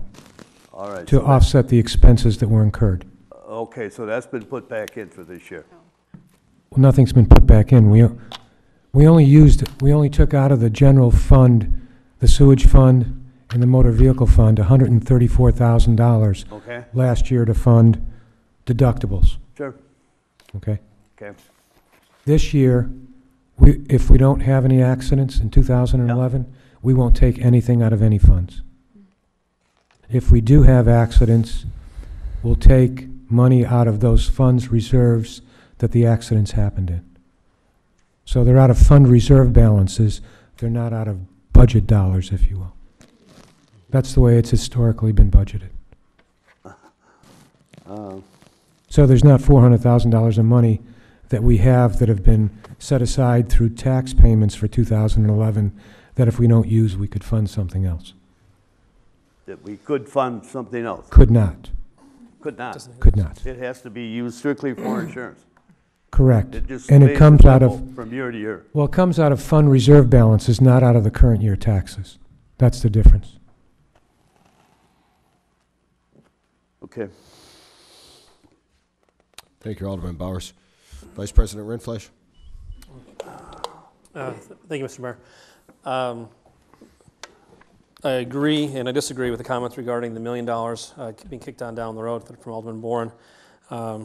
As we discussed, budgets have tended to be on an annual basis, not a long-range plan. And we had discussed with Strategic Fiscal starting that long-range plan immediately in January. So I can say that while we're looking at kicking $1 million down the road, that process and plan that since 2003 when I was first elected has always been a year-by-year basis. We're going to look at a long-term plan, and I appreciate that. Thank you, Mr. Mayor. But the other thing is when you really look back at what we're adding back in, that adds $1 million, if you will, down the road, and the vast majority of it is police. And if we decide, we can decide not to do that. We can decide to stick with the original budget, but what's the impact on the police? Are we protecting our citizens? Are we meeting their particular needs so that when they pay taxes, they want particular services for? And Public Works. And we all agree Public Works has taken the hit, and the biggest hit in the last few years of that. Are there creative ways to look at down the road? Yes, but they're long-term solutions. They're not solutions that we can come up with immediately to do. They're not solutions that will settle here in the next 2 days. No, correct. And the solutions that would be strictly as originally budgeted layoffs. So it would be cops and be more Public Works, be layoffs. There's a decision to make, and it's not an easy decision. We can stick with the original proposed budget, do the layoffs, pat ourselves on the back for balancing a budget that doesn't include any taxes increases, and starts perhaps a long-term plan of living within our means. But there's some very real consequences of that plan. And I don't think I can pat myself on the back for having that many cops not on the street. So I'm looking at this right now, and my support is going to, at this point, is for this amendment. Thank you. Thank you, Vice President Rindfleisch. I think there's one thing we have to remember as the political leaders of this city. We're in the service business. That's what we do. We don't manufacture a product. We don't sell anything. We're in the service business. We provide service to our citizens. And every time that we cut, you can look at it as bodies or people, personnel. But along with that comes lesser services. And, we're in the service business. Unfortunately, we don't manufacture a product that we can go out and sell more of it to increase our revenues. Our funding source is the tax levy. And every time that we reduce personnel, we're reducing services. And we have to look at what our priorities are. With all respect to, and the library issue is a separate issue from what we're discussing here. This is the general fund budget. But I can recall moving here 36 years ago in 1974 from Chicago when I was a kid. And my father came home. It was after the Arab oil embargo. He was working for Standard Oil Company, and he said, "We're moving to Sheboygan, Wisconsin." And we first broke out a map to figure out where the heck Sheboygan, Wisconsin was, and once we figured that out, he said, "It's about 50,000 people, and it's very safe." That was the first words out of his mouth. That was the decision that he sold us kids on when we were kids to move here, that it was very safe. And we have to remember that we're in the service business. that was the selling point that brought us to Sheboygan. So, Alderperson Montemayor. Thank you, Mr. Mayor. I want to agree with Alderman Rindfleisch and with you. Hard decisions don't always and shouldn't always mean cutting services to the taxpayers, because the taxpayers pay every year, and it's our job to provide those services no matter what hard decisions we have to make. Hard decisions should also mean providing the services to the taxpayers. Thank you, Alderperson Montemayor. Vice President Rindfleisch, you just spoke, right? Second question. Please. On the plan as presented in committee of the whole and as we made the amendment for, by keeping the tax rate the same, we're actually looking at a levy increase of $200,000, is that correct? Correct. Right. Okay. What are our state mandated caps on the levy increase, do we know? We have 2.6 million available. 2.6 million. Okay. So we have a possibility of doing the 200,000 without too much difficulty, and just we're still maintaining the same levy rate. I'm going to pay the same on my house. Theory. Right, at the same, we're at the same tax rate, Right. which My means value you're- hasn't gone up, so. provided that your value hasn't moved on your Right, home, you it will hasn't. be paying the exact same, Yep. the exact same dollar amount, provided that your home has not moved on assessment, the exact same dollar amount for the city portion City of portion, your tax bill in this January as you did last January. According to the plan. And that's the point that I wanted to bring up was I had heard some comments about, well, we're raising taxes. And to a degree, the levy is going to increase by $200,000 at this point in time. The way I look at it, though, is I know my home assessment has not increased like it used to be 10 years ago. Every year there was substantial increases, it seemed, that I'm looking at for this plan to save, for me, the police officers on the street. For the city portion, I'm not increasing. I know I'm going to increase on LTC. I know I'm going to increase on the county. I know I'm going to have to pay more on the school board as well. But it looks like this plan, keeps my top priority at this point in time in line without increasing my bottom line. Just want to point that out. Thank you. That's correct. Alderman Sampson? Thank you, Mr. Mayor. I'm sorry. You're just gonna love me on this one. I gotta make sure the numbers add up in my head if I'm going to vote for something. Now for Caught me at a bad moment. I do not have my calculator with me either. I don't either. Horrible account. All over the paper. Just so I have this clear for the Public Works folks, the initial proposed cuts in the 1.7 million was $541,000. We were going to have to look for somewhere to come up with the $541,000. They came back to us with $434,000.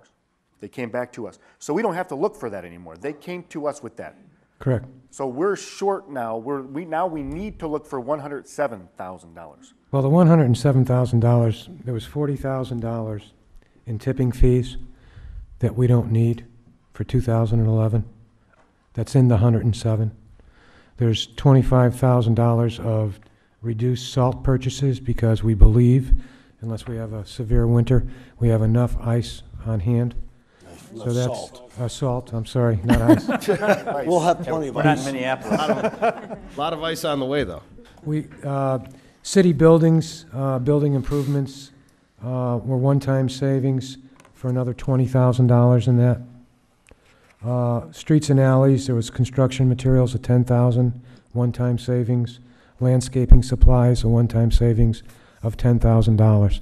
So all of those, that $107,000 was non-people related savings. Public Works Director Bill Bittner would like to say a word also.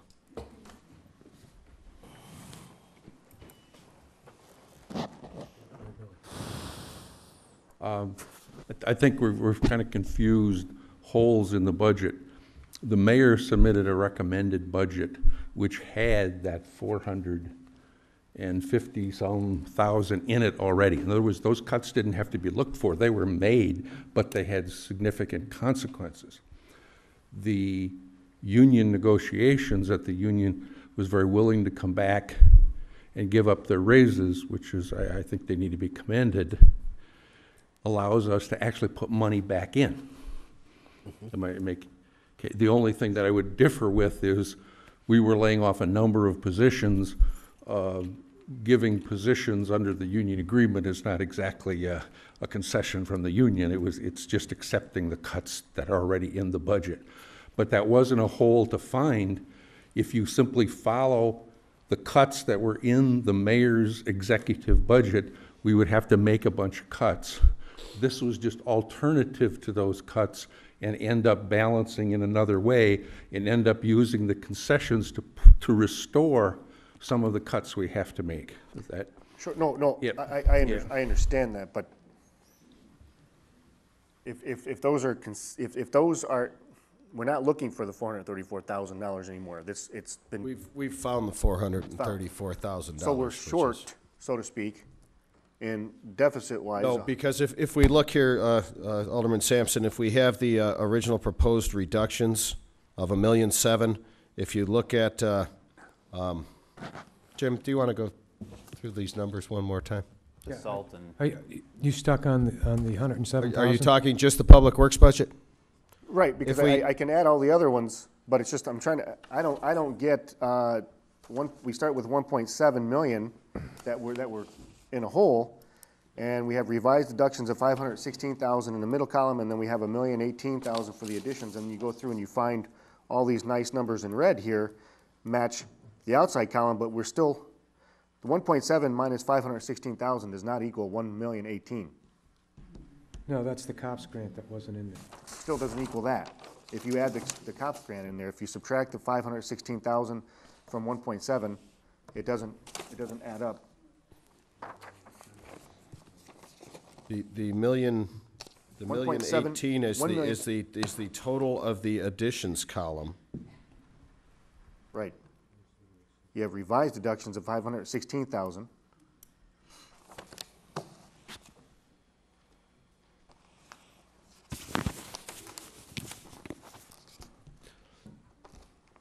Punch in a calculator.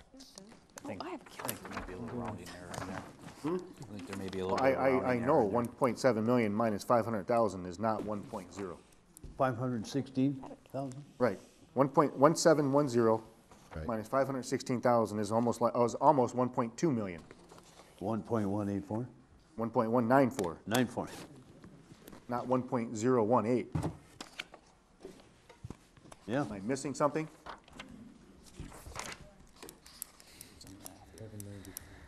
1194. Right. Would be 1.7 million minus the 516,000. And then we have to take the COPS grant and add that in. Add that into where? Into the 1,018,000. Because that's just in the proposed cuts, but we're not cutting it. We're gonna, if we keep the 6 patrolmen, we're gonna keep the COPS grant. So that would be in the budget, but that goes in. That's coming back. Yeah, it goes in revenue and expense, so that's a wash to the budget for the grant.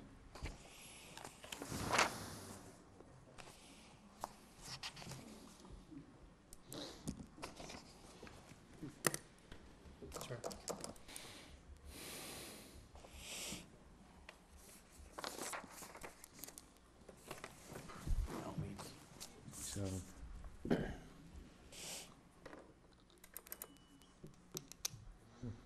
Eric? Thank you. Perhaps I can take a stab at this. I think the COPS grant, for a lack of a better place to put it, was put into the proposed reductions. Reality is it probably shouldn't have been there in the first place, because what the COPS grant was federal funds that were coming to us by maintaining our staffing. So it's not money that's coming out of our local taxpayers' funds. It's being funded to us. The reason why it's in reduction column is probably because if we don't find ways to, on the line above, find at least the $213,000 that we added back in, we would have to forego that COPS grant, which is why it's under reduction, because a reduction under a line item that the police had used within their budget, but it's not a line item that's coming from the taxpayers. So it's not being added back in the additions, but even though it should be, the line shouldn't even be there at all, period. What it is then, so that if you took out the 1.7 million, subtract out the COPS grant, to whatever number that equals to, then subtract the 516,000 reduction, you get the 1.18 million. Right. But the confusion is because we're looking at, it's not a reduction from what we're looking at taxing, coming out of the local tax levy. That reduction is what's coming out of the budget, and what was budgeted for was based off $246,000 coming from a federal grant. We would not get that federal grant if we don't find at least 213, to keep the 7 patrol, 3 new hires. We lose that grant. But that grant isn't being taken out of then the local taxpayers. So that line item is actually two different things. It's a reduction out of the budget for the police department, but it's not a reduction out of or an increase if we don't do it out of the tax levy. So take that out and then do the math and then it should work out. Come on.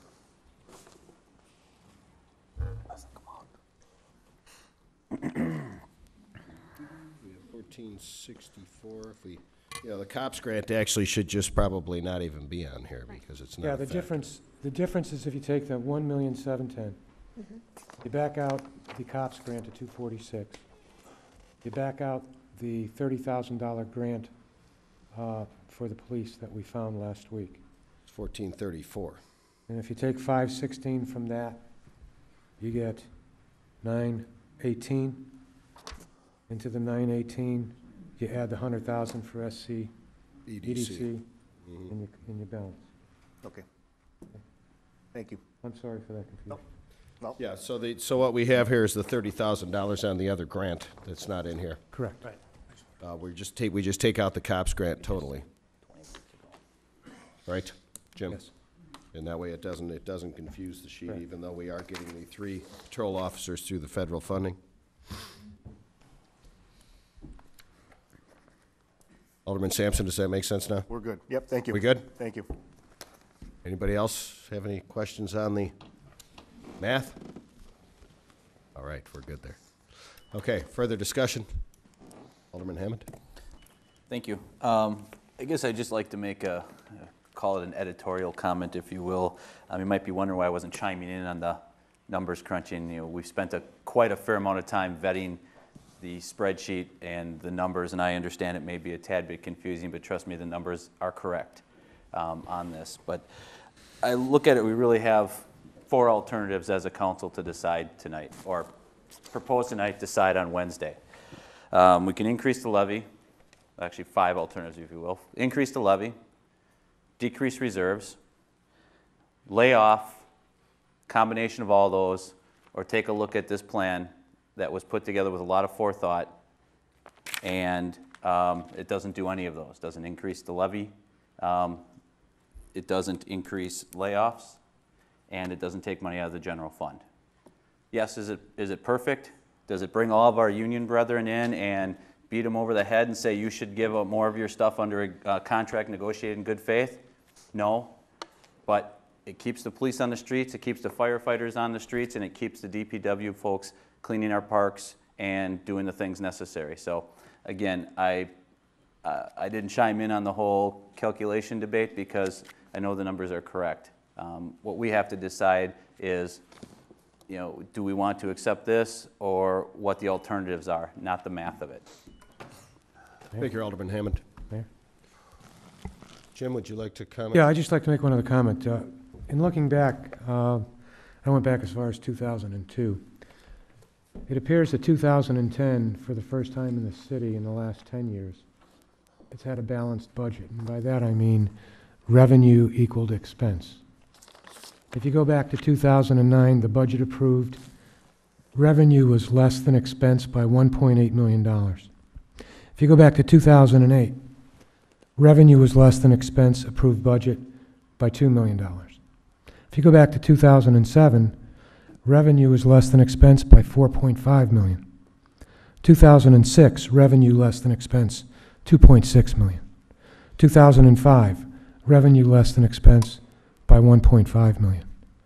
So this problem has been here for a long time, and we've chosen to act differently. The upside is, and we can call it luck or good management, that we've underspent the budget that's been presented and or had some additional revenue we didn't count on to counteract the proposed deficits in these budgets. And if you take from 2005 to 2009, if there wasn't for some additional revenue and or good budget management by the city managers, the general fund balance would be 0. because that would add up to a negative $12 million over those 5 years in fund reserve balances. And at the end of 2009, we had a reserve balance of 11 million. So that's what we face. Going into 2011, this is again a balanced budget. Yes, it has some carry forward problems, but not to the degrees that we've seen them in the past. And I believe they're manageable, especially with negotiations coming up for 2012. Thanks, Jim. Yeah. Alderman Raisler. I guess I'm going to defer until we get a little bit more resolved regarding discussing the library and some of my options and plans. So I'll wait till we get a little more. Thank you.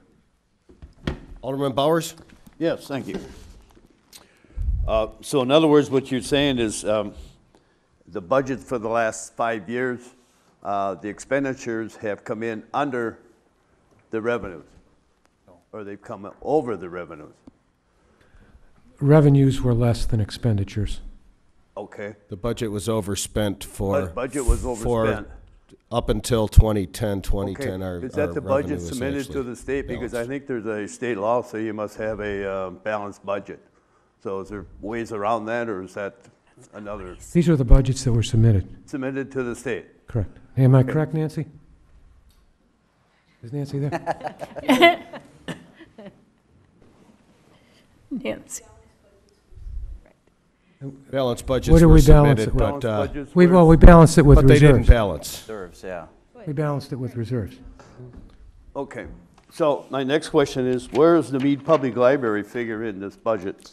The Mead Public Library, Alderman Separate Bowers, fund. is a separate fund, which we're going to be right. discussing after we complete this document. All right, The Mead Public Library is not in the general fund, it's a Right. separate fund. all right. This is the general fund we're discussing right now. Alderman Sampson, please. Thank you, Mr. Mayor.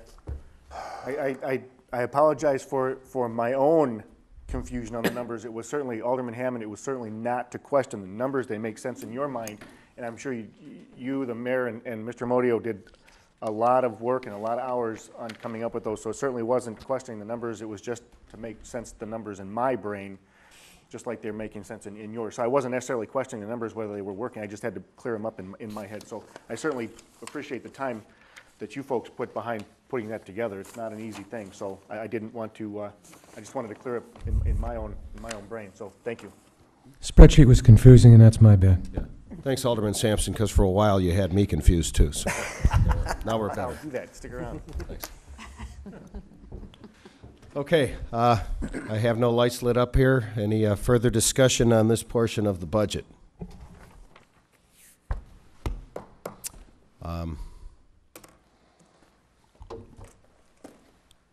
You have an amendment on the floor right now. We do have an amendment on the floor to the general fund budget, which is the document before you. We have a motion and a second to accept that amendment. We can amend the budget this evening, however, we cannot take the final vote on the budget until Wednesday. So is there any further discussion? The motion on the floor is to adopt the general fund budget with these amendments. Alderman Alderman Hanna? Yeah. Consigliere. To make those amendments to the budget, not Oh, to adopt. make these amendments to the budget, but not to adopt the budget until Wednesday. Thank you, Steve. That's why you're the attorney. Just a clarification point. The levy is going up 200,000? Yes, the tax rate remains the Does that require same. two-thirds approval by the council or just a simple majority? And the attorney's saying, no, it's just a simple majority. Right, it's just a simple majority on the actual budget. A budget alteration, if you were changing the approved budget, that requires a two-thirds vote. Thank you. To establish the budget or make amendments to the proposed budget, it's just a majority. Thank you. It's a majority of the entire council, which would be 9 members. It is not the majority of present. Yes. Thank you. Alderman Raisler? Again, one thing for clarification, we're going to have the option of sleeping on this for 48 hours and the ability to amend on Wednesday as well, correct? Sure, as long as you don't have a turkey to cook. Right, Not exactly. a problem. Thanks. No, we can be here all night Wednesday. That's why we make the big bucks. Alderman Bowers? Yes, thank you. So the amendment is this? Yes. That was presented to us. So this is the amendment to the original budget. To the original proposed executive budget, correct? All right. And that would be Just to the general number fund, though. 1533 or 1532? 33. Or not either one, I don't know. Neither one. That would be the, so do you have the? It would be I believe it would be Res 129, Alderman Bowers. Yeah, it's B 1532. 1532. 32? Yes. Okay, thank you. Okay, is there any further discussion?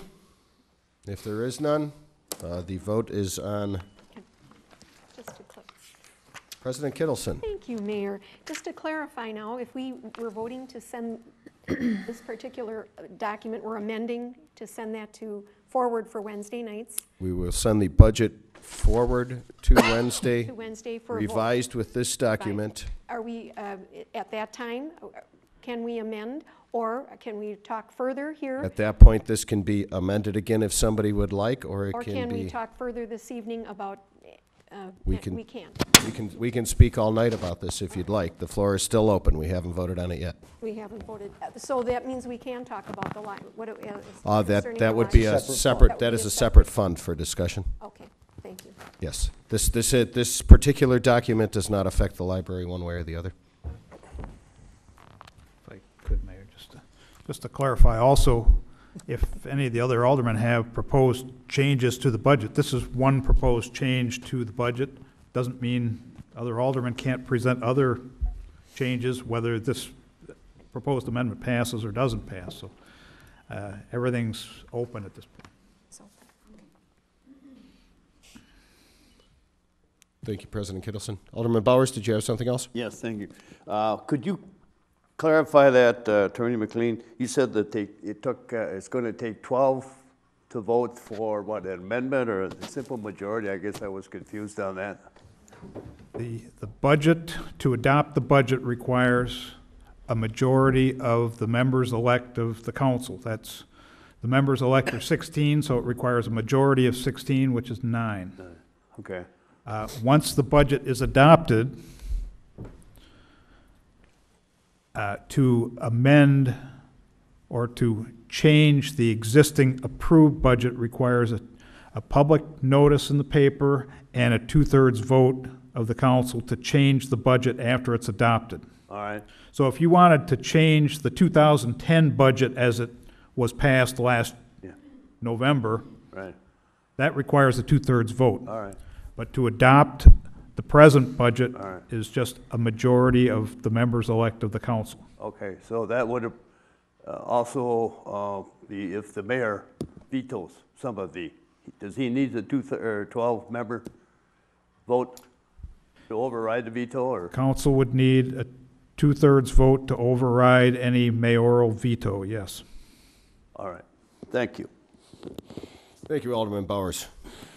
Is there any further discussion on this portion of the budget? So we are voting to revise the present budget with these figures and to bring that to a final vote or more amendments on Wednesday. Is everybody clear on that? An aye vote would be to vote for the budget with these amendments. A no vote would not. Correct, Sue? No, an aye vote just to vote for the amendment. It's just voting for the amendment. Just voting Just for the the amendment, yes. We're not voting for the final budget. Right, for the amendments to the budget. So right now, there's just one amendment, which is this sheet right here. Okay. Okay. Roll call, please. Hammond. Aye. Hannah. Aye. Heidemann. Aye. Koth. Aye. Kittleson. Aye. Montemayor. Aye. Rindfleisch. Aye. Raisler. Aye. Sampson. Aye. Vanderweel. Aye. Wangerman. Aye. Boren. No. And Bowers. No. 11 ayes, 2 noes on the amendment. Motion carries to be continued Wednesday. Okay, now we are looking at the other resolution, correct, on budget appropriations for the City of Sheboygan funds. That is correct. So resolution number 130-10-11 by Alderpersons Hammond, Boren, Rindfleisch, and Raisler, ordering the 2011 budget appropriations for City of Sheboygan funds. We need a motion to put that upon its passage and a second for discussion. We made a motion for I both think we made documents them both. earlier. Oh, we Yeah, did? we did. Yeah, Okay, it's so this is open just for discussion. open. under discussion. Alderman Raisler. Thank you, Mr. Mayor. I handed out a document to each of the aldermen regarding the Meade Public Library. I think we had very large support from your constituents and mine regarding the public library this evening, and emphasizing the need to keep the funding for the library or an attempt to come up with the funding for the library. I guess I can't overstate the importance of the library and all those people who have spoke this evening. I think we owe it to the citizens and our constituents to try to come up with the funding to support the library. I gave you 6 funding options regarding this, and quickly just going over them. The first funding option is to do nothing and leave it at the $300,000 reduction. And then there's various funding options, including some furlough days and some reduction in the funding for new items, as well as number 6, which would be to provide a 0%, or excuse me, a $2,845 increase to the 2010 budget, which would also meet the maintenance of effort. On the bottom of the form is also the location of some possible funding. They start with the general fund or the possibility of some tax increase to go with 12 cents per 100,000 or $12 per an average home, which would be a $100,000 home. And then there's also another one on the bottom. If we choose to go with a lesser amount, it would actually be down to 4 cents per 1,000 and $4 per 100,000 home. Obviously, the $12 and $4 by are no means anything that are extensive as far as the tax increase. I guess what I'm looking for is, before I make a motion, I'm looking for some discussion as to what might be favorable or what might not be favorable as far as trying to come up with a document to help the library. Thank you. Thank you, Alderman Raisler. Under further discussion, President Kittleson. Oh, no. No? Thank you, Mayor. Alderman Sampson? Thank you, Mr. Mayor. Going back to the, no, I'm kidding. Just too late. Do you understand that? Do you understand that 9 aldermen out of 16 majority? Give me another 24 hours. I'll come right back at you with this one. Any of these Alderman Raisler, just some of these options here to reduce service hours by 5 furlough days, any of these options, were those discussed with anybody in that's going to be affected by that, or is that something that we just decide here and that's just the way it is? I've been in continuous discussions with the members of the library and the board. And these are acceptable options that they've said we'll go along with? Probably, other than number 1, it would be something that they would be probably willing to work with and try to make do with. I guess we can actually call this, Sharon's the department head, I believe, right? Yes. Call it up. If you would like to. I don't want to speak out of school, Sharon. Library Director Sharon Winkle.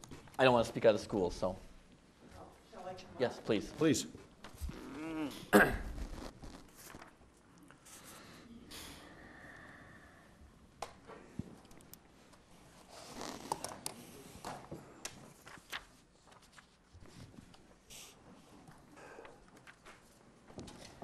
Thank you very much.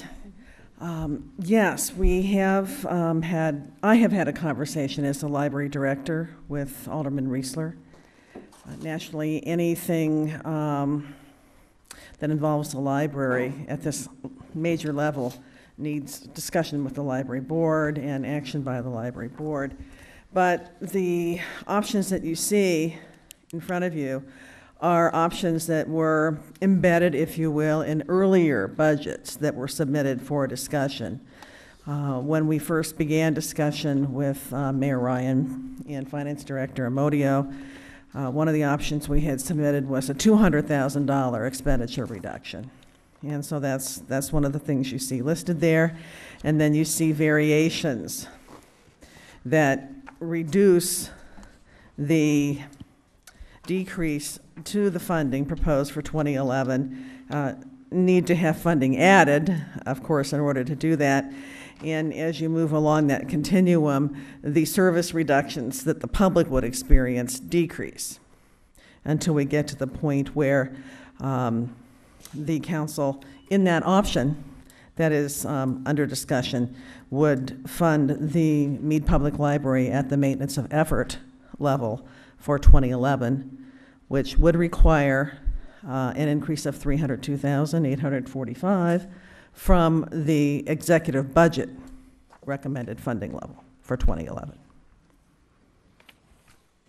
Thank you, Sharon.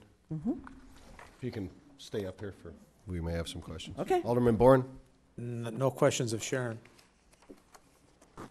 Thank you, Sharon. Alderman Bourne? Thank you, Mayor. I would like the police chief, the fire chief, and the DPW director to come up and talk about when they were going over their budgets for 2011, whether they considered possibly reducing their administrative staffs.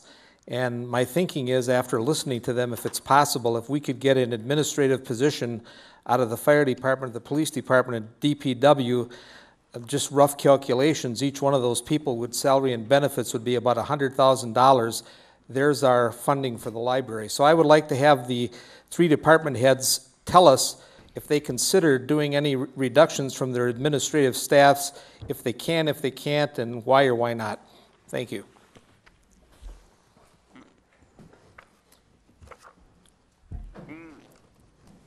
We have Chief Domagalski from the Police Department, Chief Herman from the Fire Department. In putting together the budget to get to the number that I got to, I eliminated 1.5 administrative positions.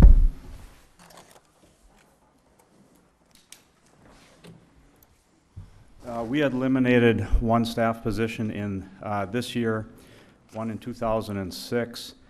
As I continue to look at reorganizing, it would cause me to move a staff person down into a union position. I am looking at quite a substantial change in the hours of our staff people for more flexibility. That could possibly entail reorganizing the entire staff. Chief, when would that be for 2011, or are you looking at 2012? The hour changes would be in 11. We also have a open fire inspector position, which is a union position at this time. I am considering incorporating that as a part of staff positions. Wait a minute, Chief, wait a minute. Bill? The executive budget that the council received included an elimination of one administrative position. It required us to actually consolidate our operations simply to have coverage because of those administrative things. It does not include any elimination of supervisory positions, but in the last 3 years we've eliminated over 30 positions in the department. I would suggest that that supervisory has been disproportionately eliminated, such as when I came here, the parks was supervised by 3 supervisors. It's now has 1 supervisor. So we've done a lot in terms of reducing, and I don't believe we can reduce any more. Now, the understanding we are losing 4 positions in Public Works Maintenance again. With the union's concessions, just which 4 those are now changes a little bit from the proposed budget because we had some of those dollars to come back and reinstate. Thank you. I was looking at the historically Public Works back in the mid-1980s. We had, I think, 215 people in our Department of Public Works. Now we're almost cracking down below 100. So we've definitely done some staff reductions over time. Chief. Alderman Bourne, I also reduced 3 lieutenant positions for 2011. Yeah. Next we have Alderman Hanna. Alderman Bowers, please. No, Alderman Hanna is next. My question actually was for Sharon. Okay. Yeah. Alderman Bowers, you can jump out of order here, please. Go ahead. Okay. You had a question for the chief, I take it? Yes. Thank you. Chief, you said that these staff reductions were 2011. Do you have any amount of money that would be saved or different? That was figured into the budget already? Oh, it's been figured in already. So that's been figured in, so you don't see any further reductions in 2011? Not as was submitted in the budget, no. Okay. Thank you. Thank you, Alderman Bowers. Thank you, Chief. Do we have any other questions for the three department heads that were up here? Alderman Rindfleisch?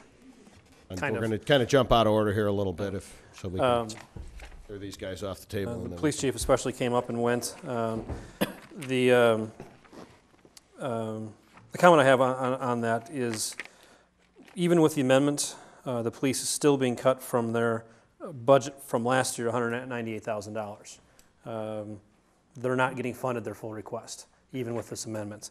There's still going to be pain in there, and that's still going to be, I'm sure it's going to be either cops or You have streets. three less officers than were on the TO. And that might be administrative, that might be officers. I leave that to the department heads to do. So I guess in comment to Alderman Bourne, any further reductions of that department, if there's a position that can be found to be expendable or something, that has to go back and be on our general fund budget and make amendments that way. Because the Mead Library isn't within the general fund, it's on its own fund, it comes out of the general tax levy, however. So to move money from the police department to the library, pitting books versus cops, and two different funds together, I think is inappropriate. I think we're looking at, voting on one thing. If we support the police department at that particular level, then support it. If you disagree with that level of support, then don't support the budget. But keep the library a separate issue. Thank you. Thank you, Alderman Rindfleisch. Is there any other questions for the three department heads? Alderman Sampson, please go ahead. Thank you, Mr. Mayor. I'm sorry, Chief, and Police Chief Domagowski, I guess my main thing is, are there any overlapping?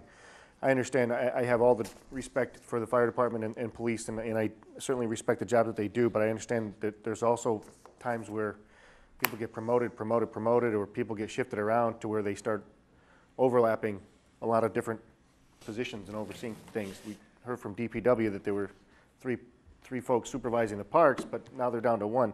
Is there any extra spot position that might be overlapping that you can see? That's one. The next, and Chief, you said you have hourly change to staff and an open inspection position that you still have, that hasn't been figured into any of these numbers yet, so that's still a possibility? Or has that already been figured into the numbers? All those numbers are in the budget as proposed for next year. Okay, so the hourly change to the staff and the one open position, that's Yeah, the hourly changes to the staff are not figured in the budget, and there's not actually savings to that. That's just a functional change to make us operate better. Okay, so then I guess the only thing I had left then was that, is there any overlapping positions that we might be able to move around to free up a little extra money in there? I know everything's tight, but if there's just any extra positions that we might be able to eliminate that are overlapping, maybe we can look at something like that. I don't have that in my department. Alderman Sampson, if I can answer your question somewhat there. As part of our general fund, as part of this budget, which we know this budget is not the long-term answer, we fully intend to, December 1st, activate the Strategic Fiscal Planning Committee to look at those issues and to come up with a plan, whatever we can initiate in 2011, we will. And whatever we can get to that can help us out in contract negotiations in 2011 for 2012. It's all part of that plan. To go here right now and try to, after we have a preliminary budget at least, to try to, in 2 days, figure out who we can eliminate there. When we have given these departments goals of here's your target that you need to hit, I don't think is going to be productive at this point. However, I do think that if we, through the Strategic Fiscal Planning Committee and getting involved in detail with department heads, getting input without micromanagement on our point, and coming up with mutual solutions, I think we can make a lot of progress. So. Alderman Hanna, did you have a question for? Just for Sharon. Director Winkle, please.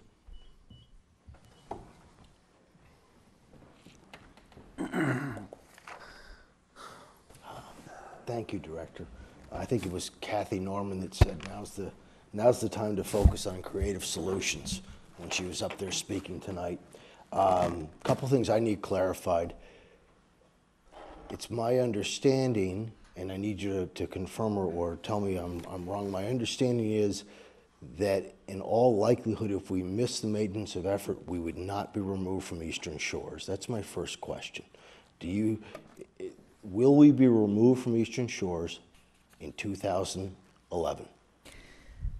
The library budget that is based on the $300,000 reduction makes the assumption, takes the risk, if you will, that there may be penalties in 2011, but that expulsion would not take place until 2012 if the maintenance of effort funding level is not met.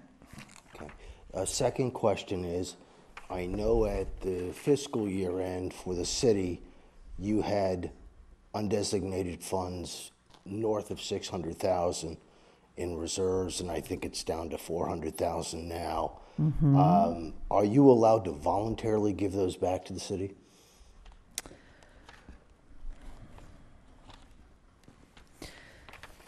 I don't have the answer to that question. I mean, it's likely that the library board, since it has a lot of power regarding the finances of the library, could make that determination. Would they then count for maintenance of effort? That's the crux of the question.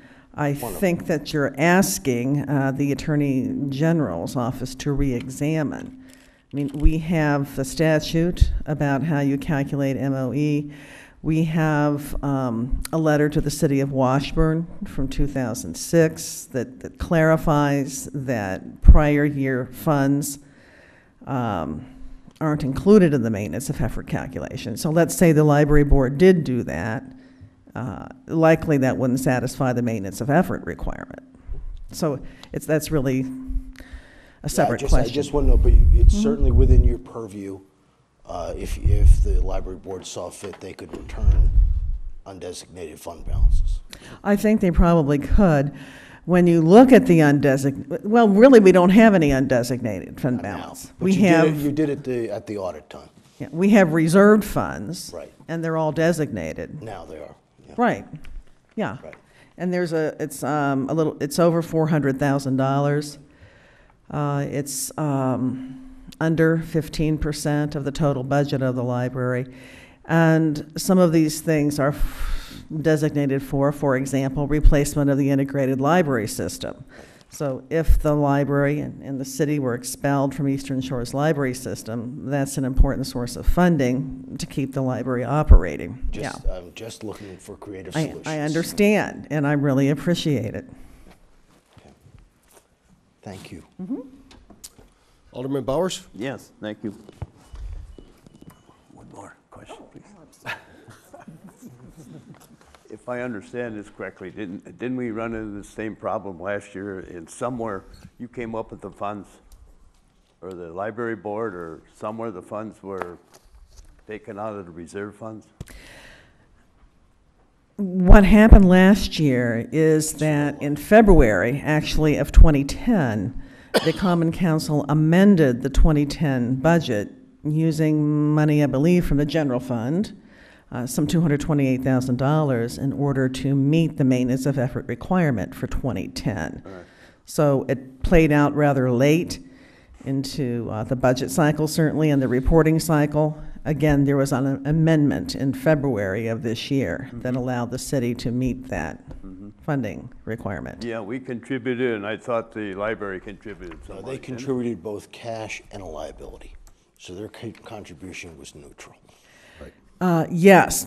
In a separate action, the library board agreed to turn over to the city for its own purposes to be determined by the Common Council the liability accounts that it had accumulated over the years for the purpose of paying vacation and sick leave liability.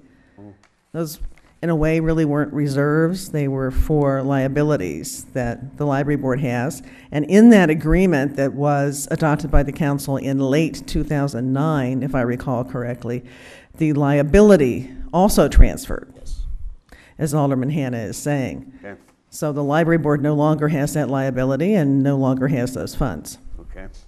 I have talked with certain state representatives, and with the new regime coming into Madison, they seem to think there might be a change in protocol as far as maintenance of effort. And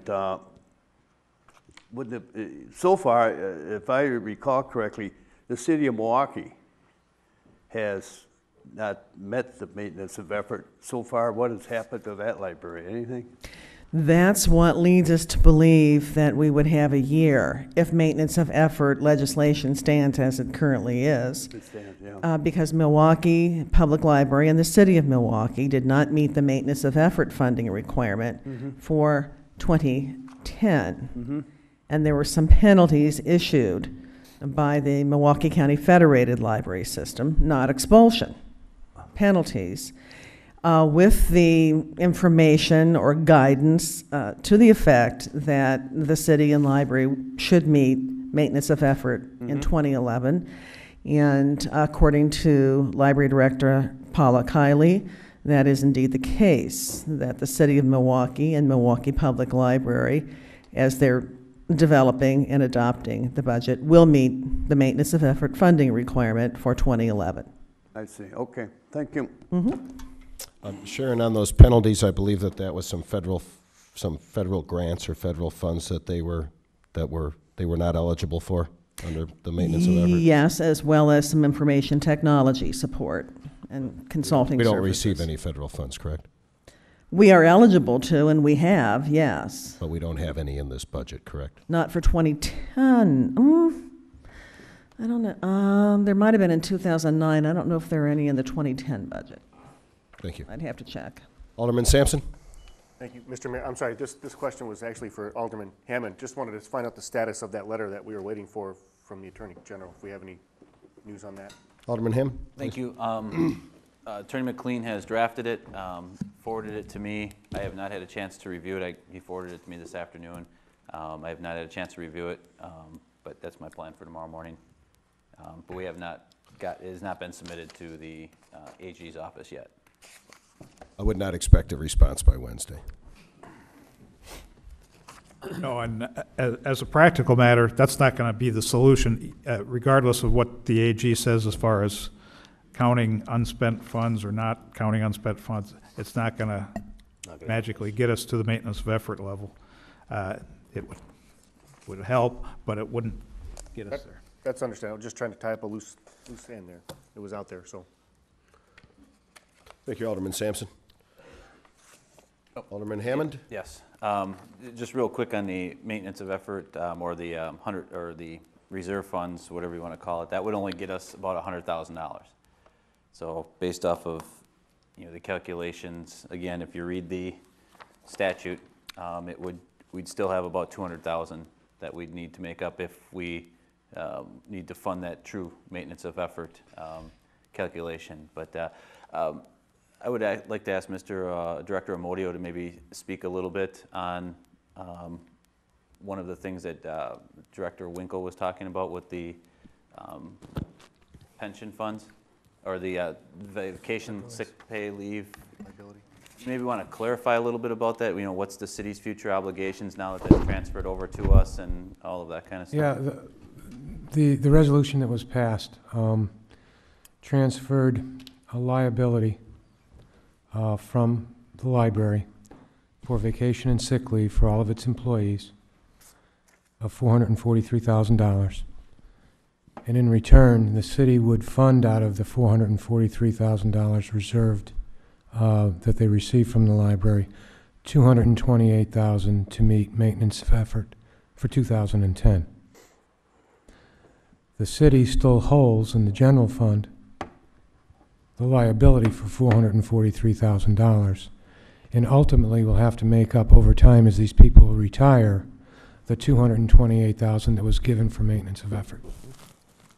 If that clarifies. Yeah, if we can, I can clarify, I believe that 443,000, that's a figure for vacation and sick leave upon termination from employment with the city, correct? That's the accumulated that we'd have to pay out. Sharon?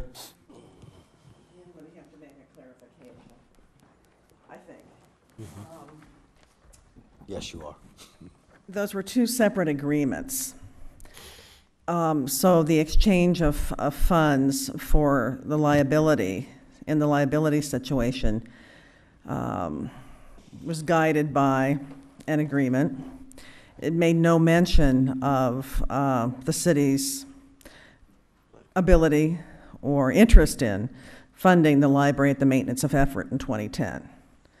So to say that of the 443,000 transferred, 228,000 was used to meet maintenance of effort, that may have been the way the city chose to meet the obligation then when it decided to fund the library at MOE funding level for 2010.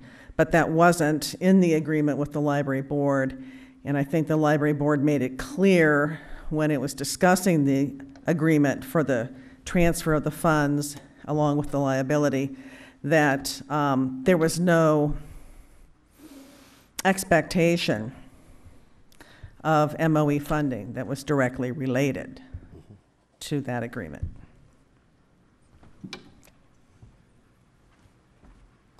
Alderman Hammond?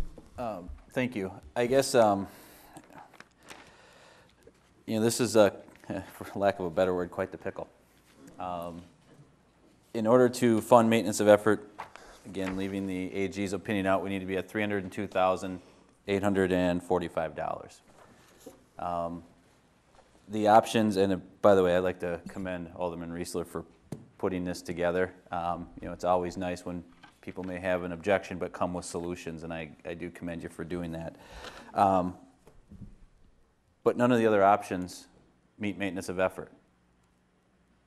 So is the issue whether or not we meet maintenance of effort and stay in Eastern Shores Library? I think the director just answered that. We would not be kicked out of the Eastern Shores Library system in 2011 if we did not meet maintenance of effort. So the next question is, do we want to give them more funding in order to reduce the amount of service outages that they would entail by cutting the full 300,000? I think the maintenance of effort conversation is kind of, in my opinion, off the table because we know we're not going to be cut out of Eastern Shores Library in 2011. But the next conversation needs to be, are the service cuts that are necessary, or are the service cuts proposed necessary, and do we want to fund any or all of those shortfalls? So I guess that's my take on it. Thank you, Alderman Hammond. Alderman Bowers? Thank you. I'd just like to point out to the people in the audience and also on TV, the city of Sheboygan is assessed somewhere around $55 per citizen. The towns, somewhere around $15 per person. I don't know if they're aware of this. At Ozaukee County, it's under $1. Now, how we ever got with the city funding all this and what the formula is, I don't know. Does anybody know what the formula is, or can it be changed, or can we change it? Because we're bearing the brunt of this county library system. And I know the county doesn't want to take it over. I've asked them, they said, no way. Yeah, I offered it to them also, and they didn't. Okay. And I said, it's free. You can have it. But, of course, I'm speaking out of turn. But anyway, is there any way this funding can be reorganized? Does anybody have an answer to that? No. First of all, let me clarify what I just said. I said that in jest. We have shared services meetings, and the county, it seems, on shared services, their idea of shared services are to take over the city services. So I did offer the library as part of a shared service, and they turned me down. So that was all done in jest, so just so I make myself clear there. Alderman Sampson? Thank you, Mr. Mayor. Since one of those funding options it keeps coming up is the general fund, if we can find out, Mr. Amodio, where exactly are we at general fund wise, or our position is for fear of reducing our bond rating or affecting our bond rating or whatever? The general fund seems to come up often when it comes to trying to figure out money for this. So I'd just like to know what is our position in the general fund, and do we have any flexibility there without fear of doing damage to the city? Jim?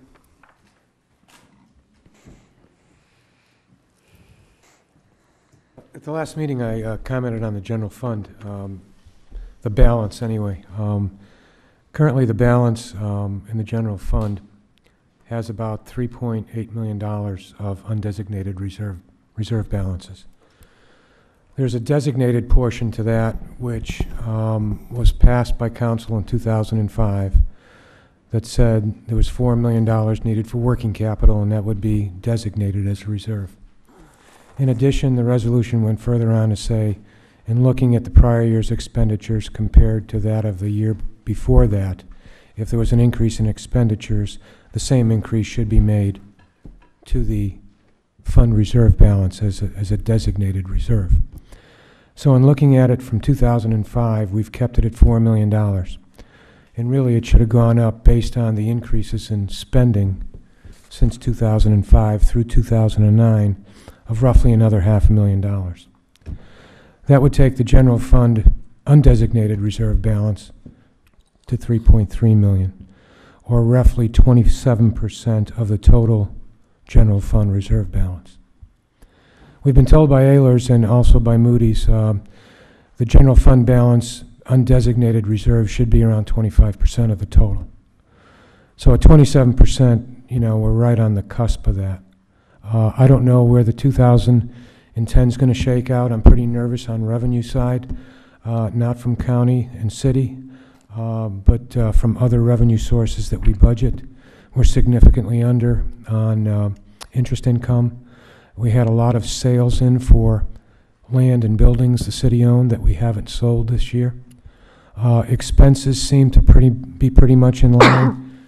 There could be close to $500,000 savings if I do the simple math, but I'm not sure about anything. And that's through the end of October. I'm not sure if there's anything hanging out there for November and December, or even if we have a bad winter. So I'm pretty nervous about the budget, plus or minus. My take is it might be neutral to that. I don't see it right now detracting significantly from the general fund, but I don't see it adding to, if you will. So that leaves us roughly 2% of $3.3 million that we would have. And we also have to look at the proposed 2011 general fund budget right now. And even the $100,000 we'd normally leave in contingency is figured in the budget.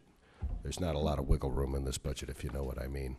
If, we get a bill midway through the year from the state the way we did a couple of years ago for WRF or something of the sort, I think, what did we have? Somewhere around a $500,000 bill between WRF and tipping funds that they sent us in July. It doesn't give us a lot of room. Thank you. Thanks, Jim. Thank you, Alderman Sampson. Alderman Hammond? Hang tight. Just to kind of further expand on, I am holding in my hand from our June meeting with the folks from Ehlers. They look at and those are on the Finance Committee, we're in on this meeting, they really look at 4 criteria to help determine our bond rating. And the number 1 is the undesignated general fund percentage of total operating revenue. So at $3.3 million, that's about 10%, just doing rough math on a $35 million budget. Our bond rating, for those that are interested, is a AA2 from Moody's. That's a fairly decent bond rating given the economic conditions and the size of our city. The median undesignated general fund percentage revenue of total operations is 17.6. We're at 14.9. That's as of this. And now, again, as Director Modio pointed out, had we been following that resolution, it would probably be lower. Let me put that into some numbers. Our bond rating goes down, and again, we have to go out for capital in multiple different areas. It could be somewhere between 25 basis points and 50 basis, or 1/4% to 0.5% of additional interest that we have to pay on our debt, which would far exceed over time the $300,000 that we would gain by rating the general fund to fund the maintenance of effort. So I thought I'd maybe just clarify that a little bit with how that works in kind of reality when it comes to the bond rating. So, thank you. Thank you, Alderman Hammond. Alderman Rindfleisch? Do you have any Thanks, questions? Sir. Alderman Hammond just answered the question I was going to pose to Jim Odio. But the second part I was going to ask, and perhaps you can speak to this as well, beyond the dollar amount and the costs and the fact that whatever savings we gain by using the general fund reserves right now for maintenance of effort will be easily eaten up in a short period of time when we have to go to the capital markets. That would actually cost us as taxpayers more in the short term and long term, I think. But beyond that, is it a good idea for cities in general for something that should be on the tax levy and funded on a regular basis out of the tax levy to use short-term expediencies like going into the general reserve fund to what Alderman Bourne had said before, saying we're just kicking the problem on down the road. If we go to the general fund and find the 302,845 reserves, what does our maintenance efforts become next year? And where is that funding going to come from? Or is it a better idea to, if we're committed to funding the library at the maintenance effort at 302,845, to go to the tax levy, if that's what we decide to do, fund it that way, and then continue to fund that year by year that way instead of going to the general reserve? Is that more appropriate if that's what the council decides? I would believe that an increase in the taxes to support the library be the more prudent way to go, rather than take from general fund reserves. The stronger our fund reserve balances are, the better off the city is in being able to capacitize all of its debt and get it at the lowest possible rate that the market offers at the time we go out. If people feel strongly about the library and they're willing to pay for it through a tax levy increase, then that's what we should do. Thank you, Vice President Rindfleisch and Mr. Amodio. Alderman Bowers? Yes. Since no one offered any information as to the formula, where will we go to get the formula for our portion of the library and the county's portion and Ozaki's county? Nancy, do you have that, or Sharon, do you have that? Sharon, please.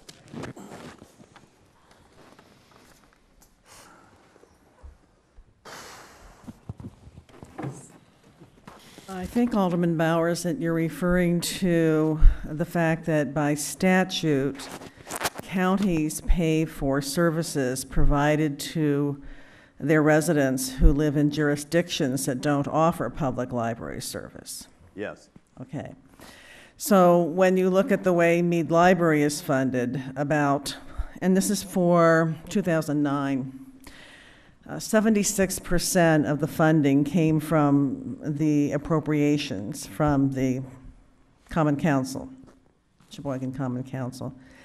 And the rest came from other sources, including payments from Sheboygan County, payments from some adjacent counties other than Ozaukee County and Ozaukee County, okay? When you look at the usage of the library, on the basis of checkouts, 74% of the checkouts were made to residents of the city of Sheboygan. So you seem to have a concern about an imbalance there in level of responsibility, but if you look at usage based on checkouts, it's not really particularly out of balance. There's no formula per se. It's a statutory obligation for counties to make those payments. And right now, the way it's set up in Eastern Shore's library system, Eastern Shore's library system acts as the agent for all of the member libraries when it negotiates payments from Sheboygan and Ozaukee County in the form of a 5-year county library plan, which, by the way, was just adopted this year for the next 5-year period by both counties.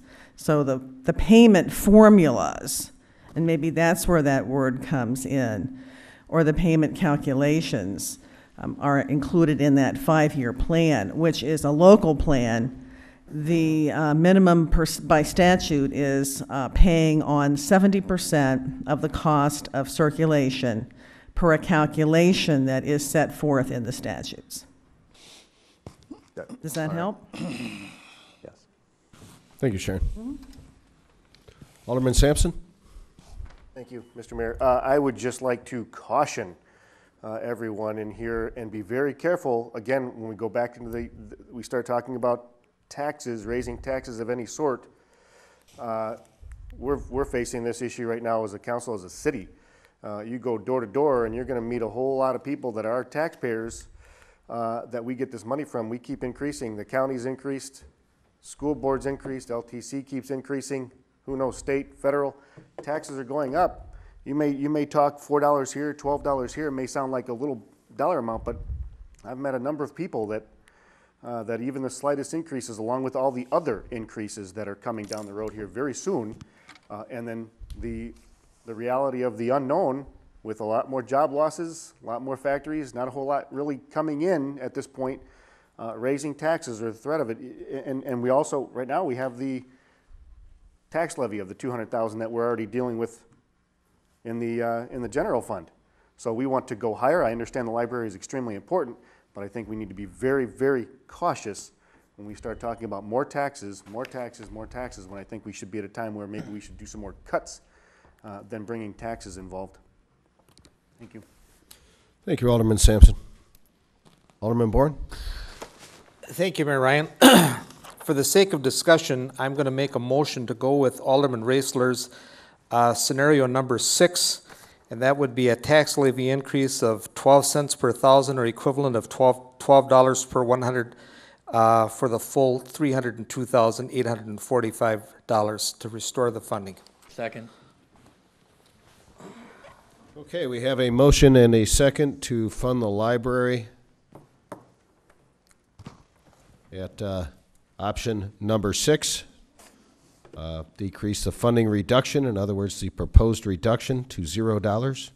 Add $2,845 to the 2009 budget in order to cover maintenance of effort for the 2010 budget in order to cover maintenance of effort for 2011, which would Is that the 12-cent one that you're looking at? right, tax levy increase of 12 cents per $1,000 equivalent, or $12 for a hundred on 100,000.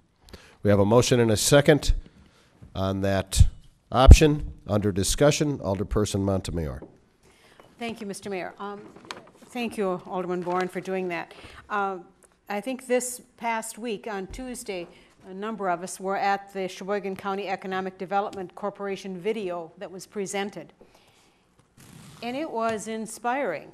I was inspired by all that Sheboygan stands for. And part of it was the library and the lake and the John Michael Kohler Art Center and the number of movers and shakers that were in that video telling the world, come to Sheboygan, bring business to Sheboygan, because we have all these wonderful things to offer you when you move here, and the people that you will hire, and the administration that you will bring here. And we all know that the library is part of that wonderful vision. The future is bringing more jobs here, and the library is part of that. So I think this is a good idea. Thank you. Thank you, Alderperson Montemayor. Alderman Rindfleisch. Thank you, Mr. Mayor. No thanks. As the discussion now is made clear, thanks to the motion, and I agree. If we're committing to funding the library, it should be in the tax levy. If we're not going to raise the tax levy, then don't fund the library. I mean, it has to be that clear. To try to play games with the city's budget in the long term doesn't make sense to me. So the question is, raising the tax levy or not? My concern is, even with the amendment that we just recently passed on the general fund, police are taking a $198,000 hit. Administration's taking a $202,000 hit. Public Works is taking a $107,000 hit. That's still within our, from the last year's, from the original proposed reductions, and the reductions didn't even include last year's budget, if I'm correct, right? So all those departments are taking a hit. We're still looking at, cuts of $516,000 in other departments. I have a tough time, I said I don't want the debate to be between cops and books, but what are our motions doing here today? Funding the library 100% and not funding the cops 100%. So I agree with Alderman Sampson to say take a look at not only the will, do people want to pay a tax hike or not, and for what services, but also what other actions are we taking? Where else are we cutting that way? And I don't know the answer. I'm not going to tell you or recommend how to vote, other people to vote that way. I'm still entirely decide how I'm going to vote on this issue that way. But for those that think that the $300,000 is going to close the library, they're still getting $3.17 million out of the budget. The library will still be open regardless of how we vote on it. There will be service cutbacks. Make no doubt about it. Just like there's cutbacks in the police, just like there's cutbacks elsewhere. The whole maintenance effort issue is a huge issue that we're going to have to deal with if we don't vote for the tax hike. But there's still $3.17 million. That's a big chunk of money. Thank you. Thank you, Alderman, or Vice President Rindfleisch. Alderman Bowers? Thank you. Would someone please explain to me, I think I read in the paper where the tax rate, if we left everything the way it is now, would stay the same, but we would generate $200,000 more, or did I read this wrong? Alderman Bowers, that's in the budget that we just passed, or not passed, but the amendments to the budget is that the tax rate stays the same. Right. With the tax rate staying the same, it actually adds $200,000 to the tax levy. That was part of the amendments to the general fund. So could we use that $200,000? No, that is part of the amendments that were just made to the general fund. That is on your document that was provided by Alderman Hammond. So that's $200,000's been taken care of. Correct. It's not been voted on yet as far as being passed, but it was obligated in the amendment toward the general fund, which will be passed or may be passed Wednesday. All right.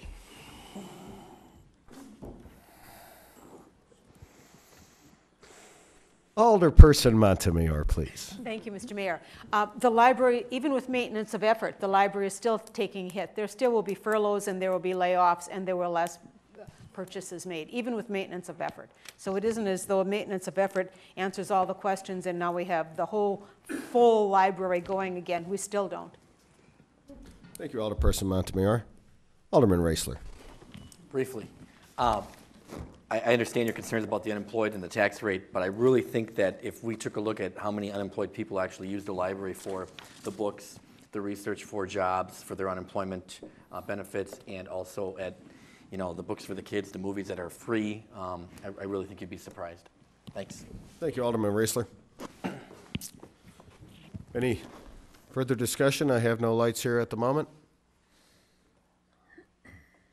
We have a motion on the floor regarding the library, proposed by Alderman Boren, seconded by Alderman Raisler, to fund the library to maintenance of effort, $302,845 above the proposed executive budget. Any further discussion? And to increase the tax levy. And to increase the tax levy by approximately 12 cents per thousand, or $12 per $100,000 for 2011. Alderman Hammond. Thank you. I guess I would, in looking at this, it is a very difficult issue. I would be more inclined to do something more in the middle. If we're going to do anything at all as a council. I look at option number 4, for example, allows them to fund the new items at the 2010. They'll still have the furlough days, but the amount needed to fund is about $140,000, which does not put a larger burden on our already overburdened taxpayers. Again, as we discussed earlier, we're not going to be kicked out of Eastern Shores in 2011. This gets us part of the way there. Funds the critical services. We don't have to, again, there's no new items. They'll still have the internet. There'll still be all the services, just have the furlough days. So I guess I'd make and I don't know if somebody throw something at me if I can't do this, but I'll make an amendment. I'd like to make an amendment that we accept or adopt number 4, $140,500 tax. You can ask Alderman Boren and Raisler if they would accept the friendly amendment. Oh, friendly amendment. You have to smile when you do it, though. Oh, do I? Yeah. I'm not winking, no. Yeah. Council, the other option would be to vote on this proposal, and then if that doesn't fly, then make another motion for a lesser amount. I think that's probably the best. I think approach. that's probably a little cleaner. If we can stick to that, does anybody have any further discussion on the original proposal? Alderman Rindfleisch, we have Alderman Wangerman. Would you like to speak on that, sir? Yep. Please do. I guess my comment would be to ask the council a question. Can we afford not to do this? We're looking at the future. This is a future investment in this country. This country, whether you believe it or not, is at war. And we're in a struggle that's going to last for a long time. Can we afford not to have the very best? Compare the number of engineers that this country graduates every year with the number of engineers that come out of Japan. And I think you'd fall on your you-know-what, because it's a big, big difference. We need to have the very best if we're going to triumph in this war. And make no mistake about it, we're at war as much as we were in World War II. I'm old enough to remember World War II very vividly. This is a struggle. We're really up against the wall with the rest of the world. We cannot afford not to have the best. I look at this as an investment. I know there's people out there struggling to pay their taxes. I know what that means. I worked at a factory myself for many years, and I was laid off, and I know what that means not to have a paycheck coming in. I understand that very, very well. But I think we cannot afford not to invest in the future. Thank you. Thank you, Alderman Wangerman. Alderman Bourne, did you have anything? No, I was just going to mention that I agreed with Attorney McLean's scenario that we should vote on this, my motion and Alderman Raisler's second first, and then see how that goes. President Kittleson? Yes, thank you, Mayor. And I too, just a comment, when I look at the number of people who spoke on the library issue here, how important it is to so many. And as Alderman Montemayor said, when we watched The Promise of Sheboygan County, the library, the lake, it's all such a big part of drawing people here to our community. So I think it's important that we do fund this maintenance of effort, and a tax levy increase of 12 cents per thousand or equivalent is something I think that our citizens would accept. Thank you. Thank you, President Kittleson. Vice President Rindfleisch? Thank you, Your Honor. I don't know how that vote is going to go. If it does not pass, and I know there's some other options as well, that I would also ask that if we're going to look at raising the tax levy, then let's keep going. Let's raise it to bring the 198 for the police and the 107 for the public works. That'll make it $24 or thereabouts per thousand. But it does make sense to me to meet maintenance effort while we're cutting elsewhere. So if we're going to do it, then let's do it. So if it fails, that's going to be my motion, and it'll only be $24 in all departments. The main ones for me, the police and public works, will be fully funded as well. Thank you, Vice President Rindfleisch. Alderman Heidemann. Thank you, Mayor. I guess I'd be happier in voting to increase taxes if I knew the organization we were increasing it for was going to participate. They've got over $400,000 in reserves. They're not going to go away if we don't pass this. They've got money in reserve. I'd rather see a joint partnership with the city and the library, and using some of that money. They have people up here saying, what was it, an hour and a half? The library's going to go away. I thought, wow, if we don't pass anything, they might as well tear Meade down. I don't think they'd tear Meade down when they got $400,000 in reserve. Okay, so quite honestly, I'd like to have to be a partnership between both the library board and the city of Sheboygan to be able to maintain that effort, maintain that $300,000. Thank you, Alderman Heidemann. Do we have any further discussion? I have no lights on the board here. Okay, now first I'll make it clear that this vote is not to pass the budget. Right. Okay, this vote is pass to the amend the proposed budget for the library fund. It does not pass it. A yes vote will be to? It'll be to decrease the funding to zero, add the $2,845 in order to cover MOE for 2011, which will then have a tax levy increase of 12 cents per thousand for the full amount of $302,845. A yes vote would do that. A yes vote will vote to pass it as amended. Roll call, please. to pass No, the amendment. Pass the amendment. We're not Not passing the the budget.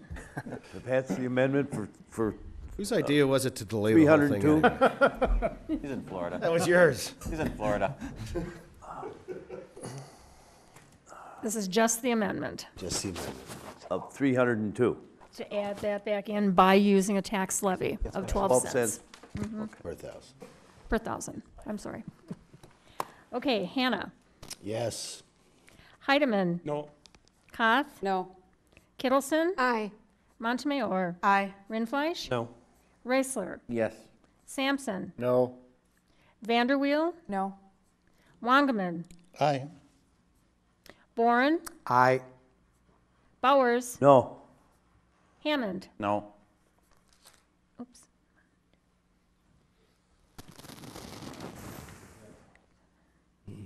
Six ayes, 7 noes. Amendment fails. Okay, the amendment fails. Alderman Hammond, you had an alternative? I did. And again, I don't want there to be any misconception. I do not have any dislike for the library. I think it is a valuable resource. My wife uses it quite frequently. I just think that we need to look at what the core services are.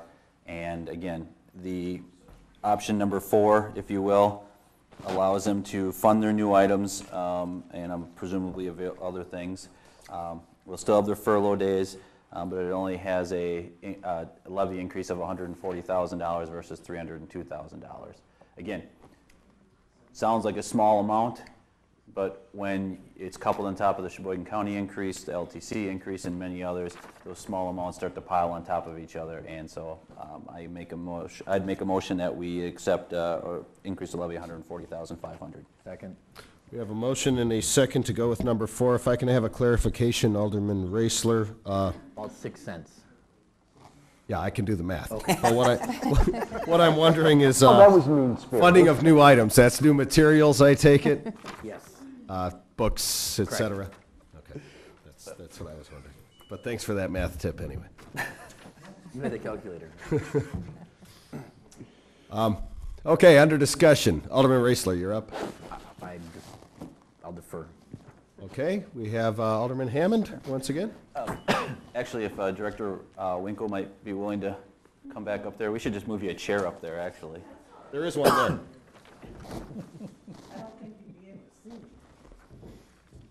Part of the wellness program that Alderman Kittleson was telling me earlier I need to partake in. I was huffing and puffing pretty good coming up the steps. Just to kind of clarify what Alderman Reisler put together, it says the decrease, he had mentioned you guys had worked together to work some of these things out, but the decrease in funding reduction to 159 to reinstate the funding for new items, current level, by decreasing the funding reduction to 159,000, basically adding another 140,000. What would that give you and what would that take away? Just to add a little more detail to this, if you wouldn't mind, please. Okay, let me take a look at this here. I want to make sure I'm saying the right thing. I think what that does is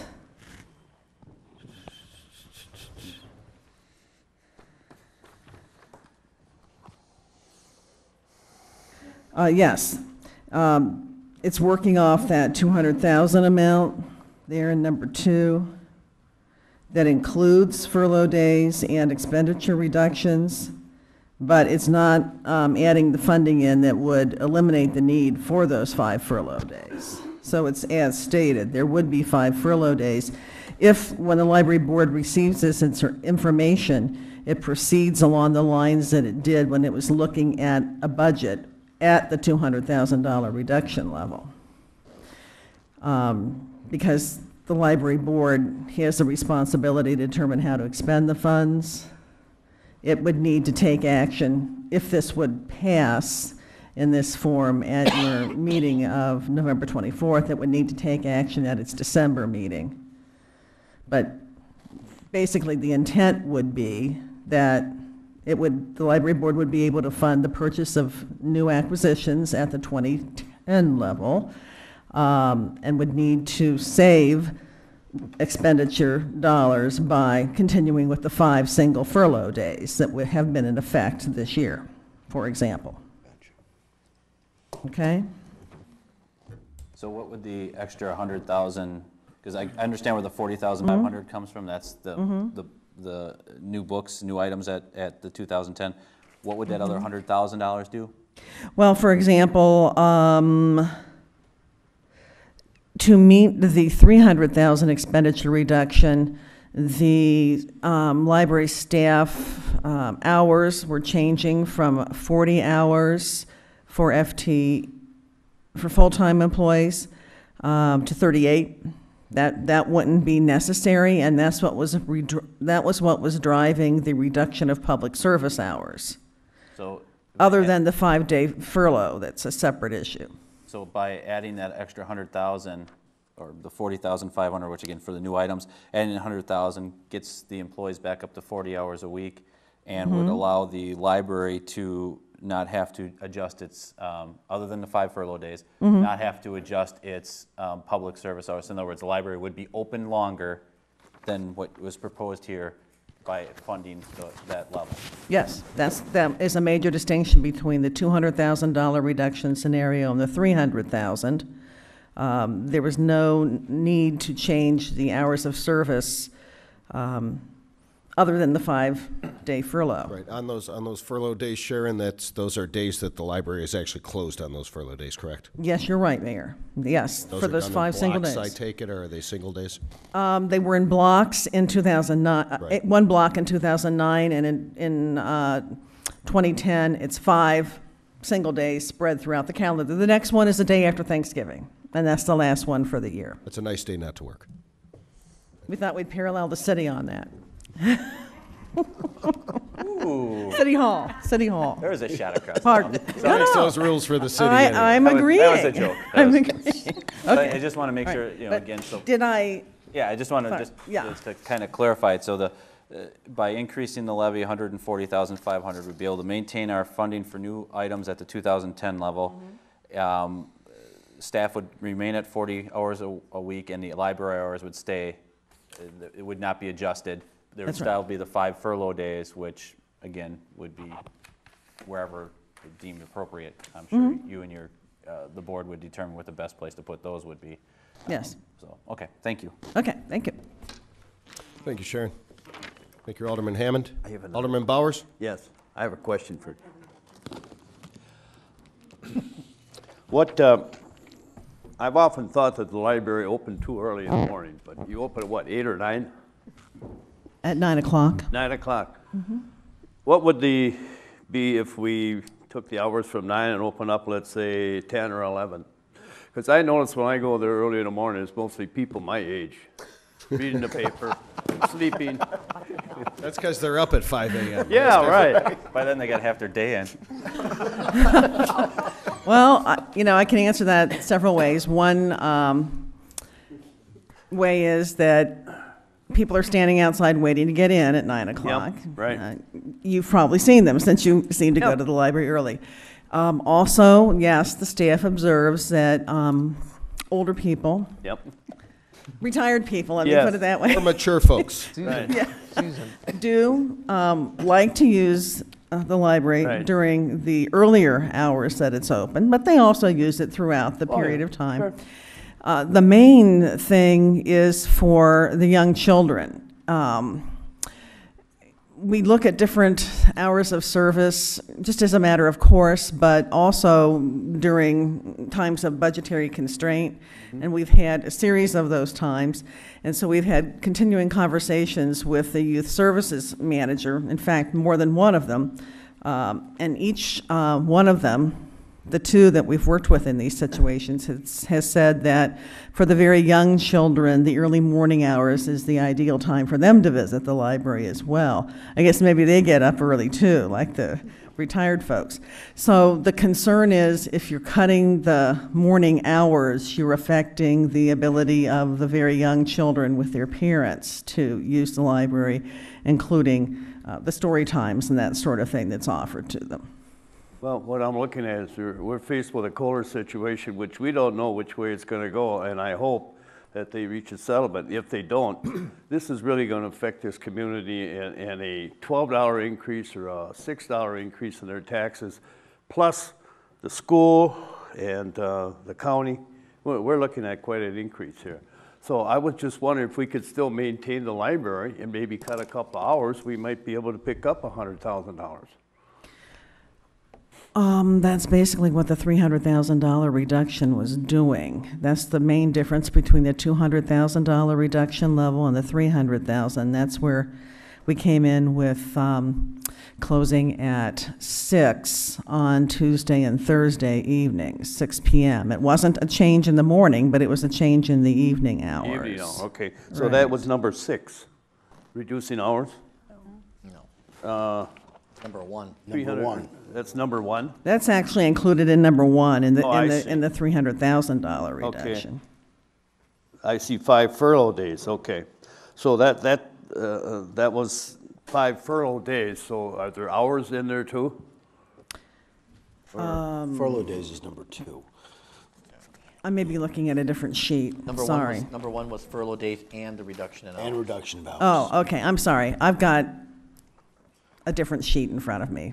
Oh. Please excuse me. Okay, so that was reducing hours, okay. All right, thank you. Okay, I hope I addressed that to your satisfaction. Yes. Okay, thank you, Alderman Bowers and Sharon. Alderman Sampson? Thank you, Mr. Mayor. I just want to point out to the folks in TV land that that was certainly not us making light of a very difficult situation with the laughter, but sometimes just laughing makes very tense situations go a little easier. So just wanted to make sure that it's not looked upon as that we're taking this matter too lightly. And the folks in TV land by this time of the night are probably watching TV land, so. Got recordings. Okay, I see no further lights in front of me. Would anybody like to comment on this? Yes, Vice President Rindfleisch? Thank you, Your Honor. I guess I'm not seeing the full difference between, while the tax increase is less, we're still going to deal with perhaps at least a maintenance of efforts issue by changing, increasing the revenue, but not to the full $100,000. So I still won't support it because ultimately it's still putting, I'm not raising the tax levy to put cops in the street, but I'm going to raise the tax levy for the library. That's cops versus books, and I don't think that's appropriate for us to do.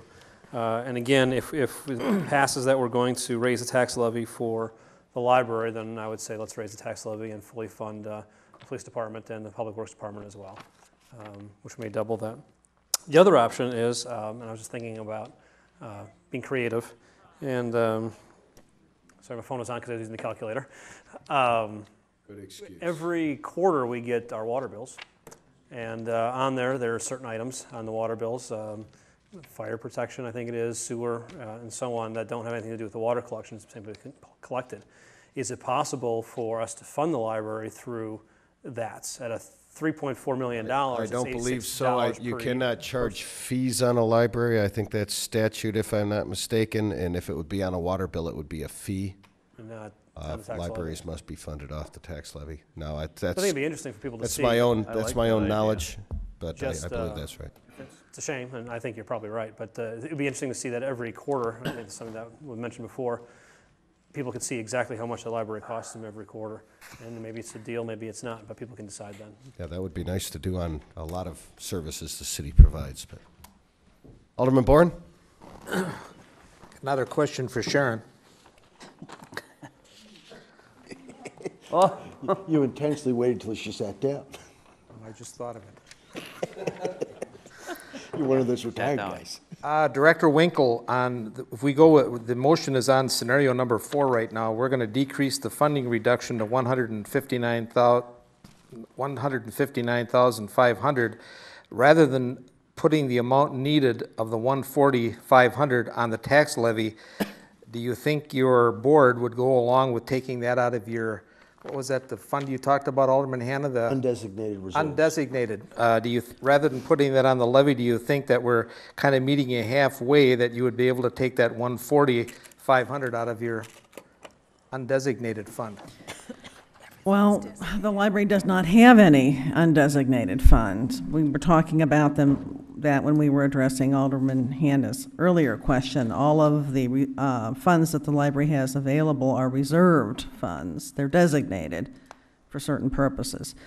So there are no undesignated funds.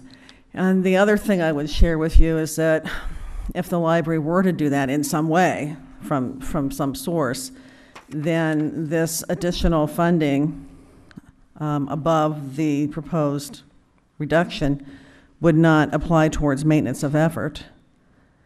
So in 2012, if the maintenance of effort statutes remain the same, there'd still be quite a ways to go for the city to reach maintenance of effort, being a little bit of a hole there.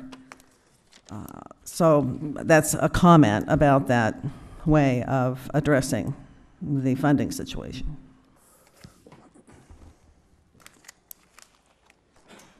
Thank you, Sharon and Alderman Boren. Is there any further discussion?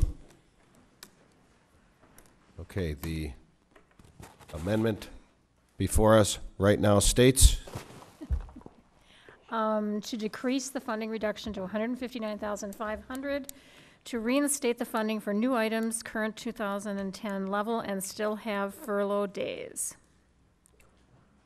An aye vote would be to do that. So an aye vote will be to amend the proposed budget. Got it right that time. Roll call, please. Heidemann? Aye. Cott? No. Kittleson? Aye. Montemayor? Aye. Rindfleisch? No. Raisler? Aye. Sampson? No. Vanderweel? No. Wangerman? Aye. Boren? Aye. Bowers? Aye. Hammond? Aye. Hannah? Aye.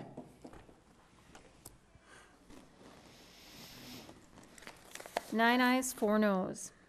9 is a majority of the council. Motion carries. Alderman Rindfleisch. Move to hold the documents till Wednesday. We have a motion to hold both documents until Wednesday's meeting. Second. If I can have a little input from the council before we adjourn Wednesday's meeting. It's going to be a long meeting. It is presently scheduled for 5 o'clock, or for 7 o'clock, rather. It's scheduled for 7 o'clock. Hoping at 7 gives people time to get some stuff done, and that we have a short meeting. Or if we would like to move it to 5 o'clock, that's an option. We can amend it. I opt for short meeting. Do we have a second for a short meeting? No guarantees. Can we go Okay, to 6? I don't hear any halfway? input, so I think we'll just keep Can it we at go to 7 6 o'clock. and have a partially long meeting? That's okay? Yes, that's fine. Keep it at 7 o'clock on Wednesday? Why don't we try 6? Why don't we try 6? We have TPN is scheduled holding it at at 7, 7 but I- o'clock on Wednesday. Can we do 6? 6 o'clock? Can we do 6? 6 o'clock. 6 o'clock? No, No? 7 o'clock.